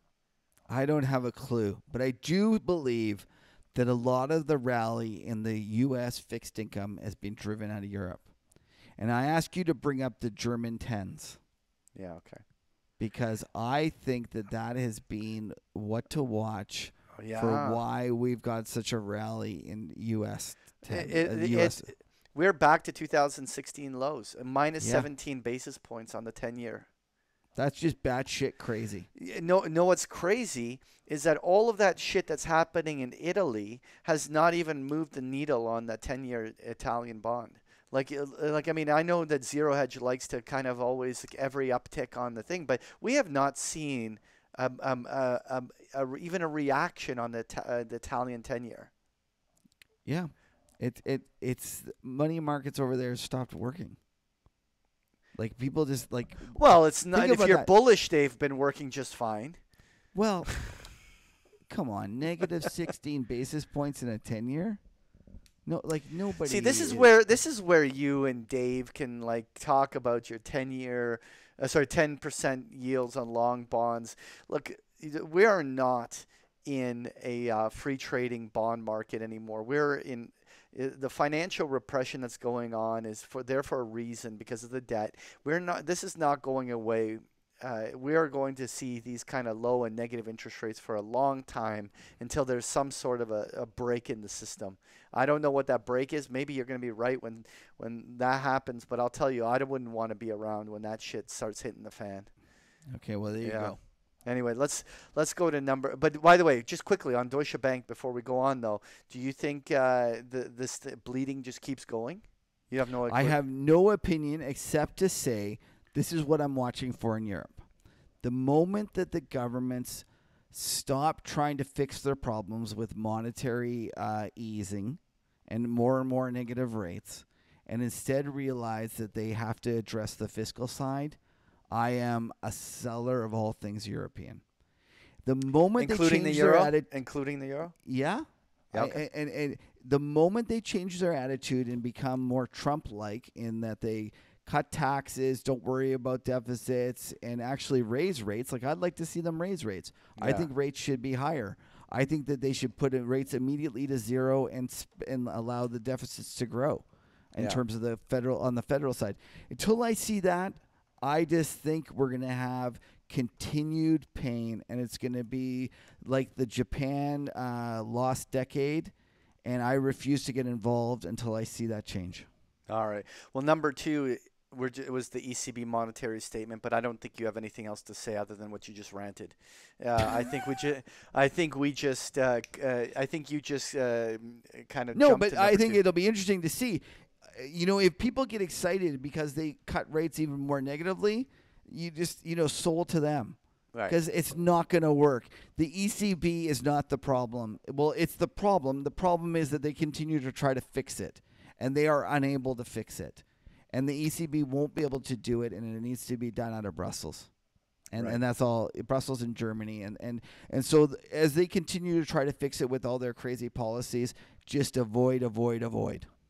Oh, you know what? I do remember this one guy that used to be super bullish Europe, but like a year ago. I completely agree. And then I kind of I had my come to Jesus moment where I realized about how the modern financial system works under this current environment of a fiat system, and how quantitative easing can't spark inflation. You can't do it with just monetary policy. And that is the part that I've realized, and that's why I've changed my tune. All right. Number one, the jobs numbers, right? So I think this is – so you asked me if there was something that would be a catalyst. This could be it. And I think the job numbers are the most important things to watch. I think it's amazing as well that the U.S. Kind of short end of the curve is pricing in two – basis cuts points. Right now. 2 cuts, yeah. Like 2 cuts. 56 basis points. Yeah, in the next year. Yeah. And we still have not had, just pull up the weekly unemployment numbers. Oh, or jobless claims. Oh, I don't have any easy access to. Anyways, but there's been no signs of any sorts of problems in the job market yet. But in fairness though, Kev, there are a lot of situations where the jobs numbers don't start getting hit till after the recession is confirmed. Like there's a lag. There's nothing leading about jobs numbers. They tend to only uptick once the recession is inevitable. You think that there's none? Like they're sitting at all time. I'm not saying they from at least the data that I've seen from a number of charts, the jobs numbers don't have a leading indicator element. No, I would agree that there's no leading.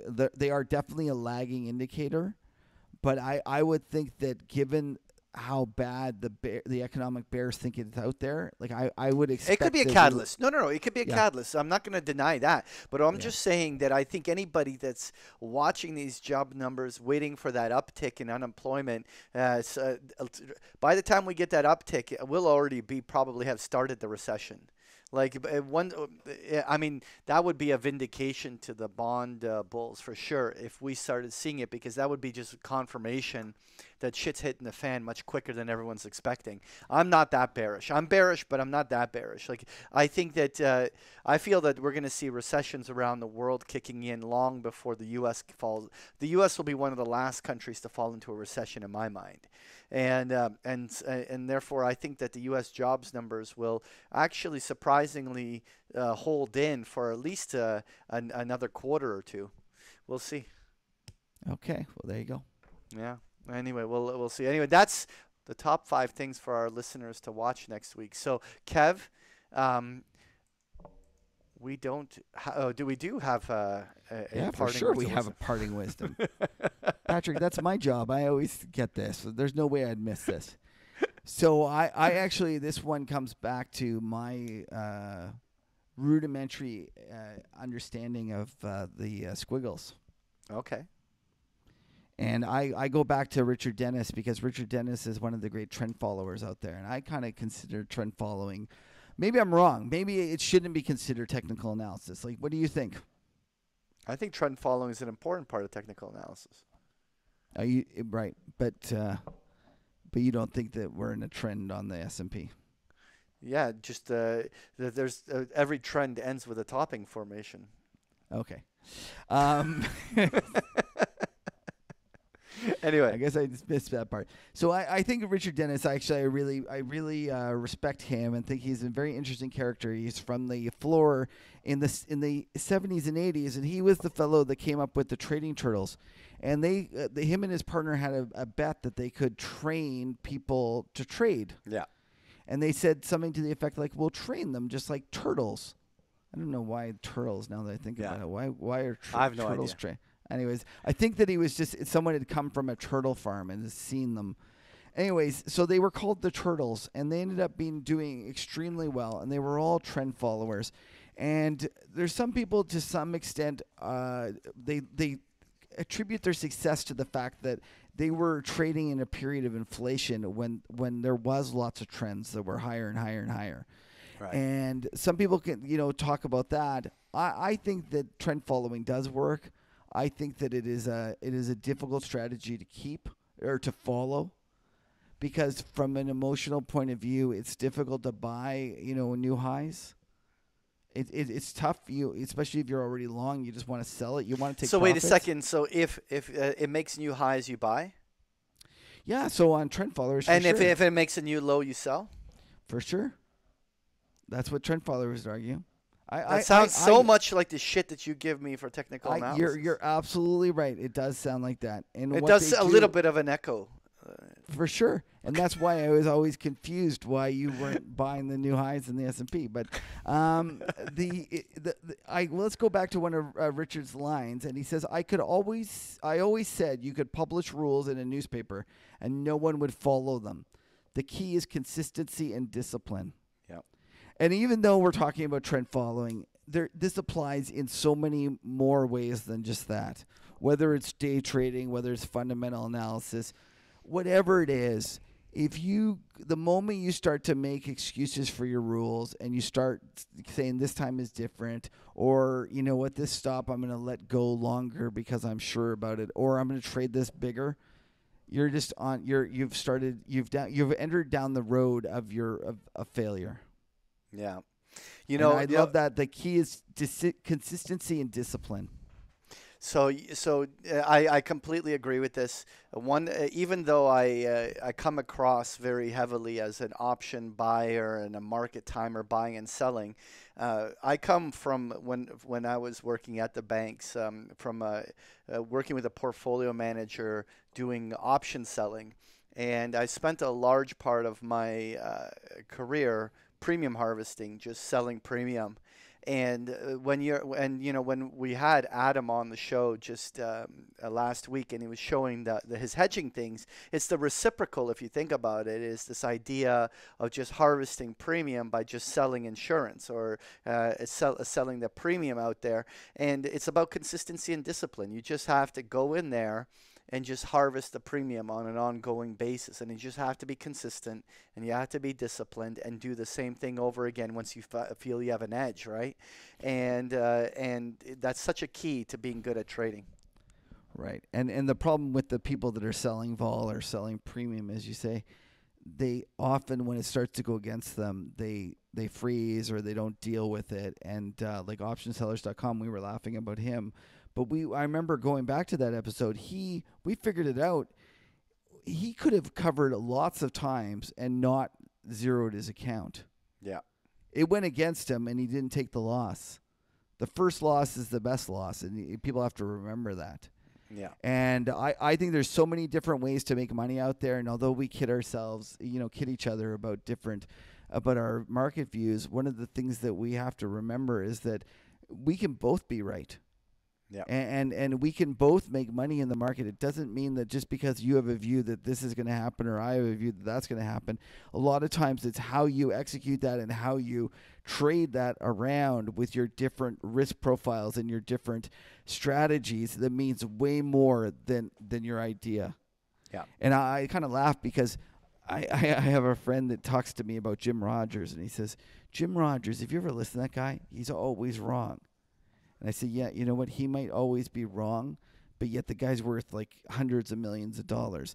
So my suspicion is he might not be the greatest at calling stuff, but I suspect that he has a very, very strict risk discipline of some sort, and he really does know how to manage money, which is completely different. And too often people think that they're one and the same, and they're not. Right. Right. Oh, you know what? Words of wisdom from Richard Dennis. I agree with that. So, Kev, it's that part of the show where we have to wrap things up. Obviously, we still have our after-hours show where Dave's going to join us, and we're going to discuss some more fun stuff, because I think you're going to circle back to some MMT with him, aren't you? That's right. Dave is a very colorful character. I always enjoy talking to him. He's a lot of fun, and he's not one to hold back. All right. Well, listen, those of you that are ending here, well, thank you for taking the time out to join us. Now, if you do want to register on our website, where you can get the weekly email to give you the update, which includes the chart book, so you can see all the different charts we talked about throughout the presentations, and to give you the updates as to when our new shows are coming out. As well, if you want to follow us, you can follow our Twitter handle, The Market Huddle. And you can also follow myself at Patrick Ceresna and Kevin at Kevin Muir. And otherwise, is there any other closing remarks we had, Kev?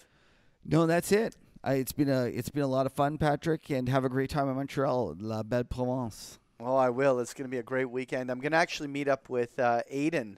So I'm going to have a pint with him and talk some macro. It's going to be pretty good, and meet up a bunch of our listeners at the Options Education Day. So it's going to be a lot of fun out there.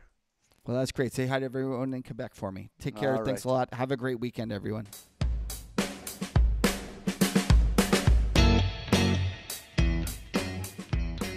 Okay, thanks for sticking around. Now we get Dave in his full-on after-hours, no holds barred. He's going to tell me how it really is. And Dave, before we start, I must say that, our politics don't align, shall we say. I think that you and Patrick are much more similar.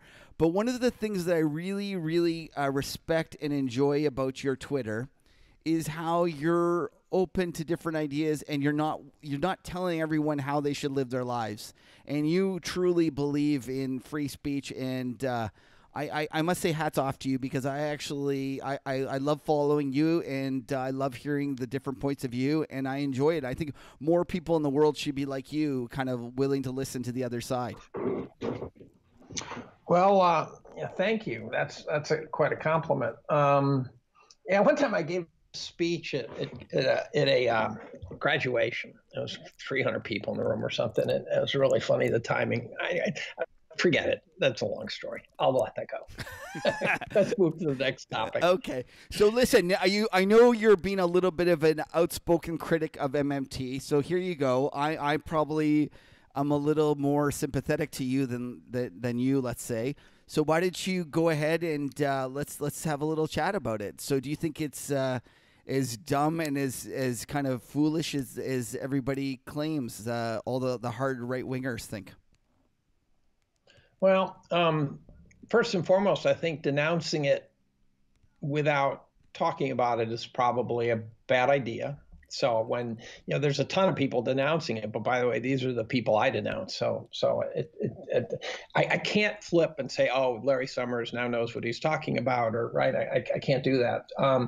There are a tremendous number of smart people who think MMT is stupid, but I've also covered topics in my writings that I disagree with most of the world on. So what I'd like to do is figure out what's good about it first, and so we could play a little ping pong here. Let's say what's good about it. And I'll open with it's got people talking about how money works and where it comes from. Right, that's a real plus because people weren't talking about that much, and now it's all over the literature, right? Well, and I agree as well with you that it's good that people talk about it, because I think too many people don't understand it, and they say things like doing MMT, and I've tried to stress that MMT is there's two parts of it, and I think they've actually done themselves a big disservice by wrapping their solutions up in the descriptive part of the economics portion of it so much. I like to call it the descriptive and the prescriptive. And right. and I really look at it. I was much more like you than I ever care to admit. And part of the reasons that I was attracted to it was because I wondered, why didn't QE cause inflation? Why hasn't the Japanese bond market imploded? What's going on here? And part of the reasons that I kind of went in and learned about it was because I was open to different ideas. And one of the issues that I have is that too many people tell me how the system works, and they're not really looking at the data. And when I looked at how MMT explained how the system worked, whether you believe in whether their kind of prescription about what you should do once you understand how the system works, that's another matter. That is a political decision. But the part that they go and they explain how the system works, I was attracted to it because they actually got way more right than anyone cares to admit. People mistake, they tell me Japan's doing MMT. Japan is not doing MMT. Japan is raising taxes whenever they get a little bit of an uptick in their economy because they're so worried about balancing their budget. Do you know who's doing MMT? Trump is doing MMT. He's 8 years into an economic cycle, and he did the biggest tax cut that we've ever seen. That is, right. Well, Pence, one second, I'll just say, Pence, they ask him, if the economy is so good, why are you pushing for lower rates? And he says, because there's no inflation. So they're actually doing MMT. So that's kind of the first thing. I think most people don't understand that the U.S. is actually more MMT-like than Japan. Japan is extreme monetarism. That is what they are. Yeah, I think MMT's got, at some levels, got it about 90% correct. The problem is, I also view it as like a race car that has about 90% of the necessary parts. It won't drive anywhere. It'll get going, David. It'll get going and then fly off the road at high speeds, which is, I think, a common argument. It won't even get going. Oh, you don't think so? No, MMT will get going, but I think the model will fail from the get-go. So I can agree with that. One of the problems with MMT is you've got what I think are some serious, not you, but some serious whack jobs who are presenting it, and they can't keep their story straight. And that's a real fundamental problem. So I actually posted a pair of tweets today in which Stephanie Kelton basically denounced the idea that MMT intends to use taxes to control inflation. And then I posted a second tweet in which Scott Fuller talks about using talks about using taxes to control inflation, right? And these guys are, two out of the 4 or 5 biggest leaders in the MMT movement, so they can't even keep their story straight. The MMT, to me, what they get right is that we're already kind of doing it in a serious way, right? Government spending is being used to stimulate the economy, and the government spending is forcing growth in the money supply and all sorts of stuff like that. I think where it fails is first and foremost, they're confusing the fact that giving people jobs and giving people jobs to be productive are two fundamentally different things. So, they're going to, what you need is a government. Here's where government could work well. If every time the economy turns down, the government acts as a financially interested and incredibly logical agent, they would go do things that they know they have to do. They'd build bridges, they'd fix roads that they have to do while the labor and the cost of materials is cheap and not in demand, and they're not competing with the free market. Wow. Right? And then that is, David, right? But that is like, I completely and utterly concur. And that's the opposite of what happened in 08.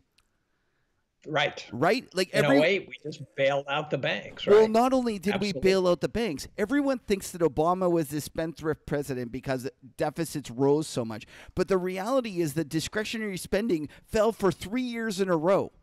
And so we were cutting because of the Tea Party, and we were doing pro-cyclical cuts into a point when there was a lack of demand. So what you've just described is, I completely and utterly concur, and I think it's so much smarter, and it's a great way to put it. I really commend you for coming up with that way of putting it. But do it when it's cheap. Like that's a way of getting. But what were they cutting? What were they cutting? They were cutting everything they could. Don't forget, the Tea Party cut a lot. Cutting what? No. You're talking about people on. I'll tell you what happened in chemistry. Here's a great example of what happened in chemistry. All of a sudden, we get emails from our program directors at federal funding agencies saying, please submit requests, applications for supplements to your grants.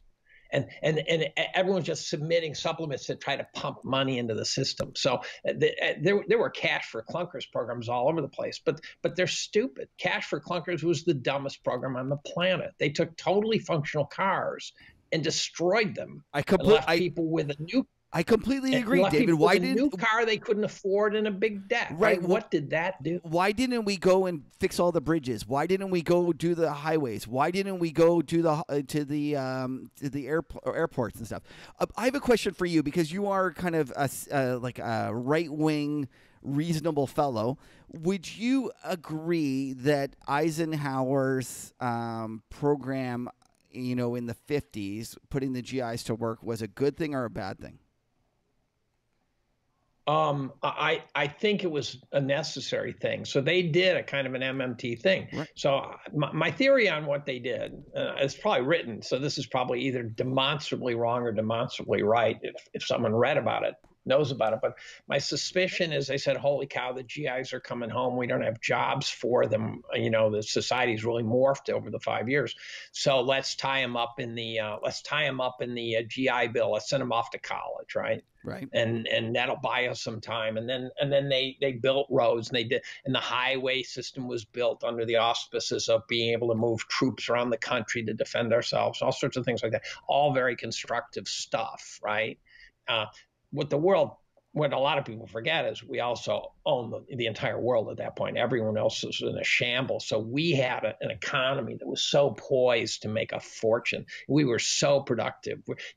Our economy was driven by U.S. Steel and Ford and General Motors and Alcoa and companies like that, not by Facebook and NVIDIA and crap like that. And so our economy just isn't productive the way it was in the 50s. So we can afford to do stuff like that. So then what happens is, though, so now the second half of my thesis is, and then when the economy starts rolling, government backs away and stops doing that. When was the last time you heard a politician stand up and say the economy's rolling, therefore I'm going to pass a bill that's going to cut jobs? You're right. It doesn't happen. Never. So we only know the accelerator. And I'll tell you, if the government said, look, we need to build bridges and stuff, that'd be fine. The minute they start using phrases like stimulus, my skin crawls. I don't want them making decisions based on stimulus. I want them making decisions based on whether it's smart. Right. And well, I think the one thing that we'll agree on, Dave, though, is the fact that the current system is even more like screwed up. Effed up. Like, let's be honest. The idea that we're going to continually lower rates to, a smaller and smaller number, and the Fed has even kind of introduced the idea about negative rates. People don't realize it, but the Fed going and putting that into the minutes, David Rosenberg talks about this. This is a big deal. The Fed is getting us ready for negative rates. And I think that God, it makes me crazy. Makes me crazy when I hear that. Yeah, That is absolutely and insane. Reinhardt talking about how he can outlaw cash so that we can go to negative rates. Rogoff. Yeah, Rogoff. Sorry, Rogoff. You know, all these guys, they get confused in my head because they're so just ridiculous.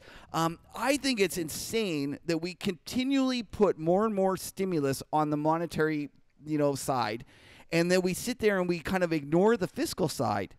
And so that's, to me, why MMT, at least, I agree that MMT will probably be abused. And it will probably create inflation and too much inflation. But to me, what don't we abuse on the monetary side? And I think that continually trying to push more monetary stimulus into the system is just as dumb, if not dumber. But so here's the problem. Again, the government's so bad. One time I asked my dad, what about national health care? My dad ran a business. He's president of New York State Builders Exchange. He's really phenomenally savvy about these things. He said, well, it sounds good in principle. He said, but every time he asks the government to do something, they do a horrifically bad job. And he says, so you don't hand your money to the government, ask them to spend it unless you absolutely have to. And so the problem is you got Stephanie Kelton, who works for a socialist, right? Do you really want that person in charge of the economic policy? I don't think so. So the problem is that government makes stupid decisions. They build bridges to nowhere. They built the big dig. How is that one? How'd that work out? The high-speed rail system in California. Yeah, but it's just idiocy. But now. Dave, for every so you just should shut them down. Shut them down. But for every argument you have about a big dig or whatever, there's the Eisenhower. You guys created an interstate system in the U.S., an interstate highway system that made you the envy of the world and made you the most productive country for the next decades. And it was investment. And yeah, government's not perfect, but the idea of not investing and just kind of cutting back on fiscal spending because the government can't do anything right, I don't buy that either. I don't buy that argument. Maybe I'm not, I haven't seen the government make a mess of enough things to be jaded enough, but I just don't see how the current system is going to work by trying to pump more and more monetary stimulus into it either. Well, I'm not I don't want to pump money into it either. Okay, so but you're giving me a false dichotomy. No, I'm not. I don't mean to do that. But I'm saying, so the alternative is, so let's just say, if you had your way in the world, you would leave money at 2% or something. Like you wouldn't have. No. What would you do? So give me someone makes you the dictator tomorrow, and you can kind of fix the financial system. How would you fix it? I'd let it fall into its foundation right now. Right. So I don't think you can build. You've got a rickety structure that's been created by years and years and years of monetary intervention. We're at the end of a 38-year bond bull market that's been driven down by steady rate decreases. You can say the Fed economists love to say they're just following the markets. They're not creating them, right? We're at the end of our rope. When that bond bull market turns around, we're going to have a mess in our hands. The Fed will do some incredibly stupid things. Society will do some incredibly stupid things to try to save this patient. I don't want to be there. I don't want that to happen. And so I think the Fed should be a much more humble group. I think the Fed, for example, should not set rates that force us into negative real rates, let alone negative nominal rates. So, negative nominal rates are an abomination. And you know what they're going to do? Here's the nightmare scenario. They take away cash, right? They're talking about that. They're a bunch of statists. These guys are statists, right? In the most pejorative terms, these guys are statists. They're going to try to take away cash, and then all our money is going to be locked in the banking system. And then they're going to set the rates at negative. And you go, oh, but they'll know where to put them. They're trying to run the economy by a committee. Are you kidding me? That never works. And you read the MMT crowd, and they talk about how they'll have government committees to figure out what the right amount of this and that is. That'll be a disaster. And so the Fed, if we ever get to cashless, we're in trouble, because then they'll send rates negative because they want to, because their Gaussian models think they should be negative. And we'll be sitting there with money in the bank that's losing money. And they talk about, well, then we'll go to cash. But let's say there's still cash. Well, they're talking about making a cash equivalent that depreciates, has timestamps on it that goes to crap. We're going to be hanging those bastards like Mussolini upside down if that happens, in my opinion. And if we don't, it means we've lost. I pray we hang those bastards like Mussolini. There we go. Because they deserve it. I need another beer. Because these are PhD economists who are so stupid that they don't understand that the markets should be driven by Darwinian principles. They've lost their plot line completely. Okay, so Dave, what do you do to protect yourself, bud? How do you position your portfolio? Is it all guns and ammo for you, bud? Well, I have plenty of gold and plenty of cash. It's a barbell strategy, right? And the goal, I posted on Twitter a month or two ago a chart that came out of JP Morgan that happens to be dated from the year that I went from equities to gold. And my goal has beat equities 2% annualized over the last 20 years. And gold is something like from when it became legal to buy in the U.S., it's something like 7% a year. So people say, you're a gold bug. You're just an idiot. 7% a year, you moron. You would take 7% a year in a heartbeat from here. Yeah, well, and so I've got a lot of gold. I got a lot of cash, and I've got some, the cash is, low duration stuff. Like the gold. And I'm what is the gold done? I think it's something like it would buy you a nice suit in 1920 or whatever, and it would still buy you a nice suit. Like I think there's something about like measuring it in terms of a men's suit and stuff over the years. The gold. There's a better measure than that. Actually, they say that it would have bought you a month's worth of manual labor in ancient Rome. Manual labor hasn't changed. Suits have changed. Suits are made out of polyester, you're the Bee Gees. And so who knows what a good suit is. Not just the Bee Gees, also Patrick. Also Patrick. His suits are made of polyester. Are they raspberry colored or anything like that? There we go. Well, it's been a joy having you on, David. We really appreciate it. It's always great to hear someone. Patrick didn't even need to talk because you were so bearish and you were such an end of the world kind of guy. I was just enjoying the whole conversation. I was sipping at my beer. And I think that, Well, you two might be married, but we're soulmates, Patrick. That's right. And you know what, though, Dave? As much as you shit all over MMT, we're more in the same camp about what the government should do in terms of into the next recession. And, the fact that's the point when they should be spending instead of, engaging in pro-cyclical cuts, which I think is the craziest, stupidest thing in the world. I don't think I think you're dreaming on the pro-cyclical cuts. I don't remember those. Well, you know what? I'm going to send you a chart. I'm going to send you a chart, and I'm going to send you a chart of the discretionary spending of the federal government's budget, and you'll see that there's been up until 2008, there was like 2, maybe 3 years when the budget deficit, the discretionary part of the federal budget deficit declined. Well, it declined the deficit decline. No, the actual, whether it was a deficit or surplus, the amount that it increased. So, anyways, the slope of the growth in our debt. No, it's not debt. It's deficit. It's deficit. It's deficit. In terms of, it always was increasing, and the 3 years when it went the other way in a row was during the 2008 decline. I'll include it in the show notes, everybody, and I'll send it to you. I'll put it on Twitter after we're done today, David. Anyways, thanks again for joining us one last time. So let me ask you this one last question. Yeah, sure, go ahead. Is the next recession going to be severe? Patrick thinks it's going to be the end of the world. Can we have a generic recession, do you think? Yeah, I'll take the other side. I'll take the other side of that trade. I think that we could have a regular run-of-the-mill recession. I don't think it's as bad as you guys think. I'll take the under on that bet. Okay, well, there you go. So, I love this Dave guy. He's great. Yeah, for sure. And not only that, Dave, you're not that far. Cornell's not that far from Toronto, so we'll settle it up with beers. And we'll come visit you, or you'll come. My wife loves Toronto. Oh, well, that's good. That's good to hear. Go Raptors, right? Yeah. No, that didn't sound very enthusiastic, Dave. Is that a hockey team? What sport is that? No, that's a basketball team. That's our basketball team. You guys must be really pissed about this. You know what the really maddening thing is, that we actually don't have a Canadian team in the we haven't had a Canadian team go that far in the Stanley Cup playoffs forever.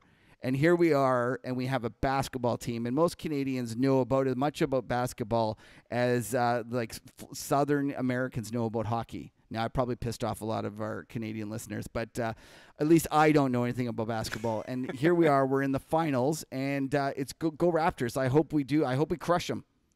Anyways, Dave, it's been a pleasure having you on. It's been really lots of fun. Do you have any transgenders on your team? That's the question. There we go. Dave's really going to get us in trouble now. Okay, anyways, one last time, if people want to follow you, and you're a must follow, because I really do, I really appreciate it. I think that you are, and I said that before, I think you are one of the few people that is willing to listen to different points of view and don't just automatically knee-jerk say, oh, no, that's dumb. You come to your own conclusion and then say it's dumb, but... I'm faking it. That's right. So where do they follow? I think it's dumb from the start. That's right. Where do they follow you, Dave? What? Say that again. Where can they follow? Where can they follow you on Twitter? Give us your full handle. David B. Collum. There we go. And that's, by the way, that's how you can block me too. That's great. Well, thanks again for being on. It's been a lot of fun. All right. Thanks a lot, Dave. Thanks for inviting me. Take care. Bye-bye. Bye-bye.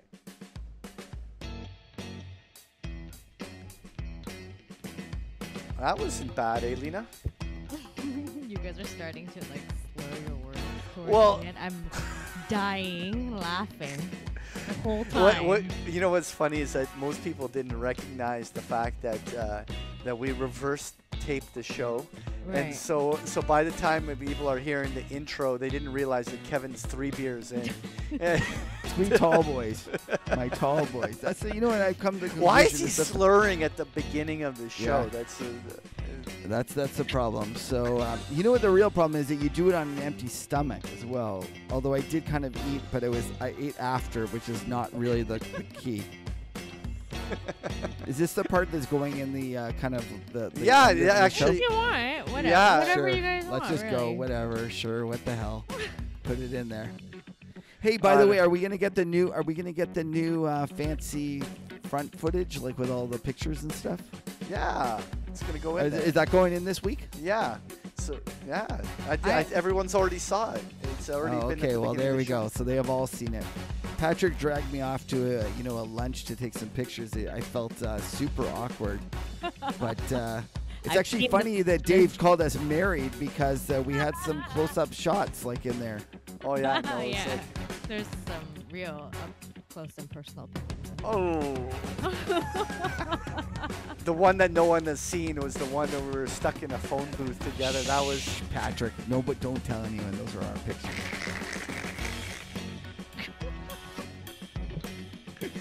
Oh my god.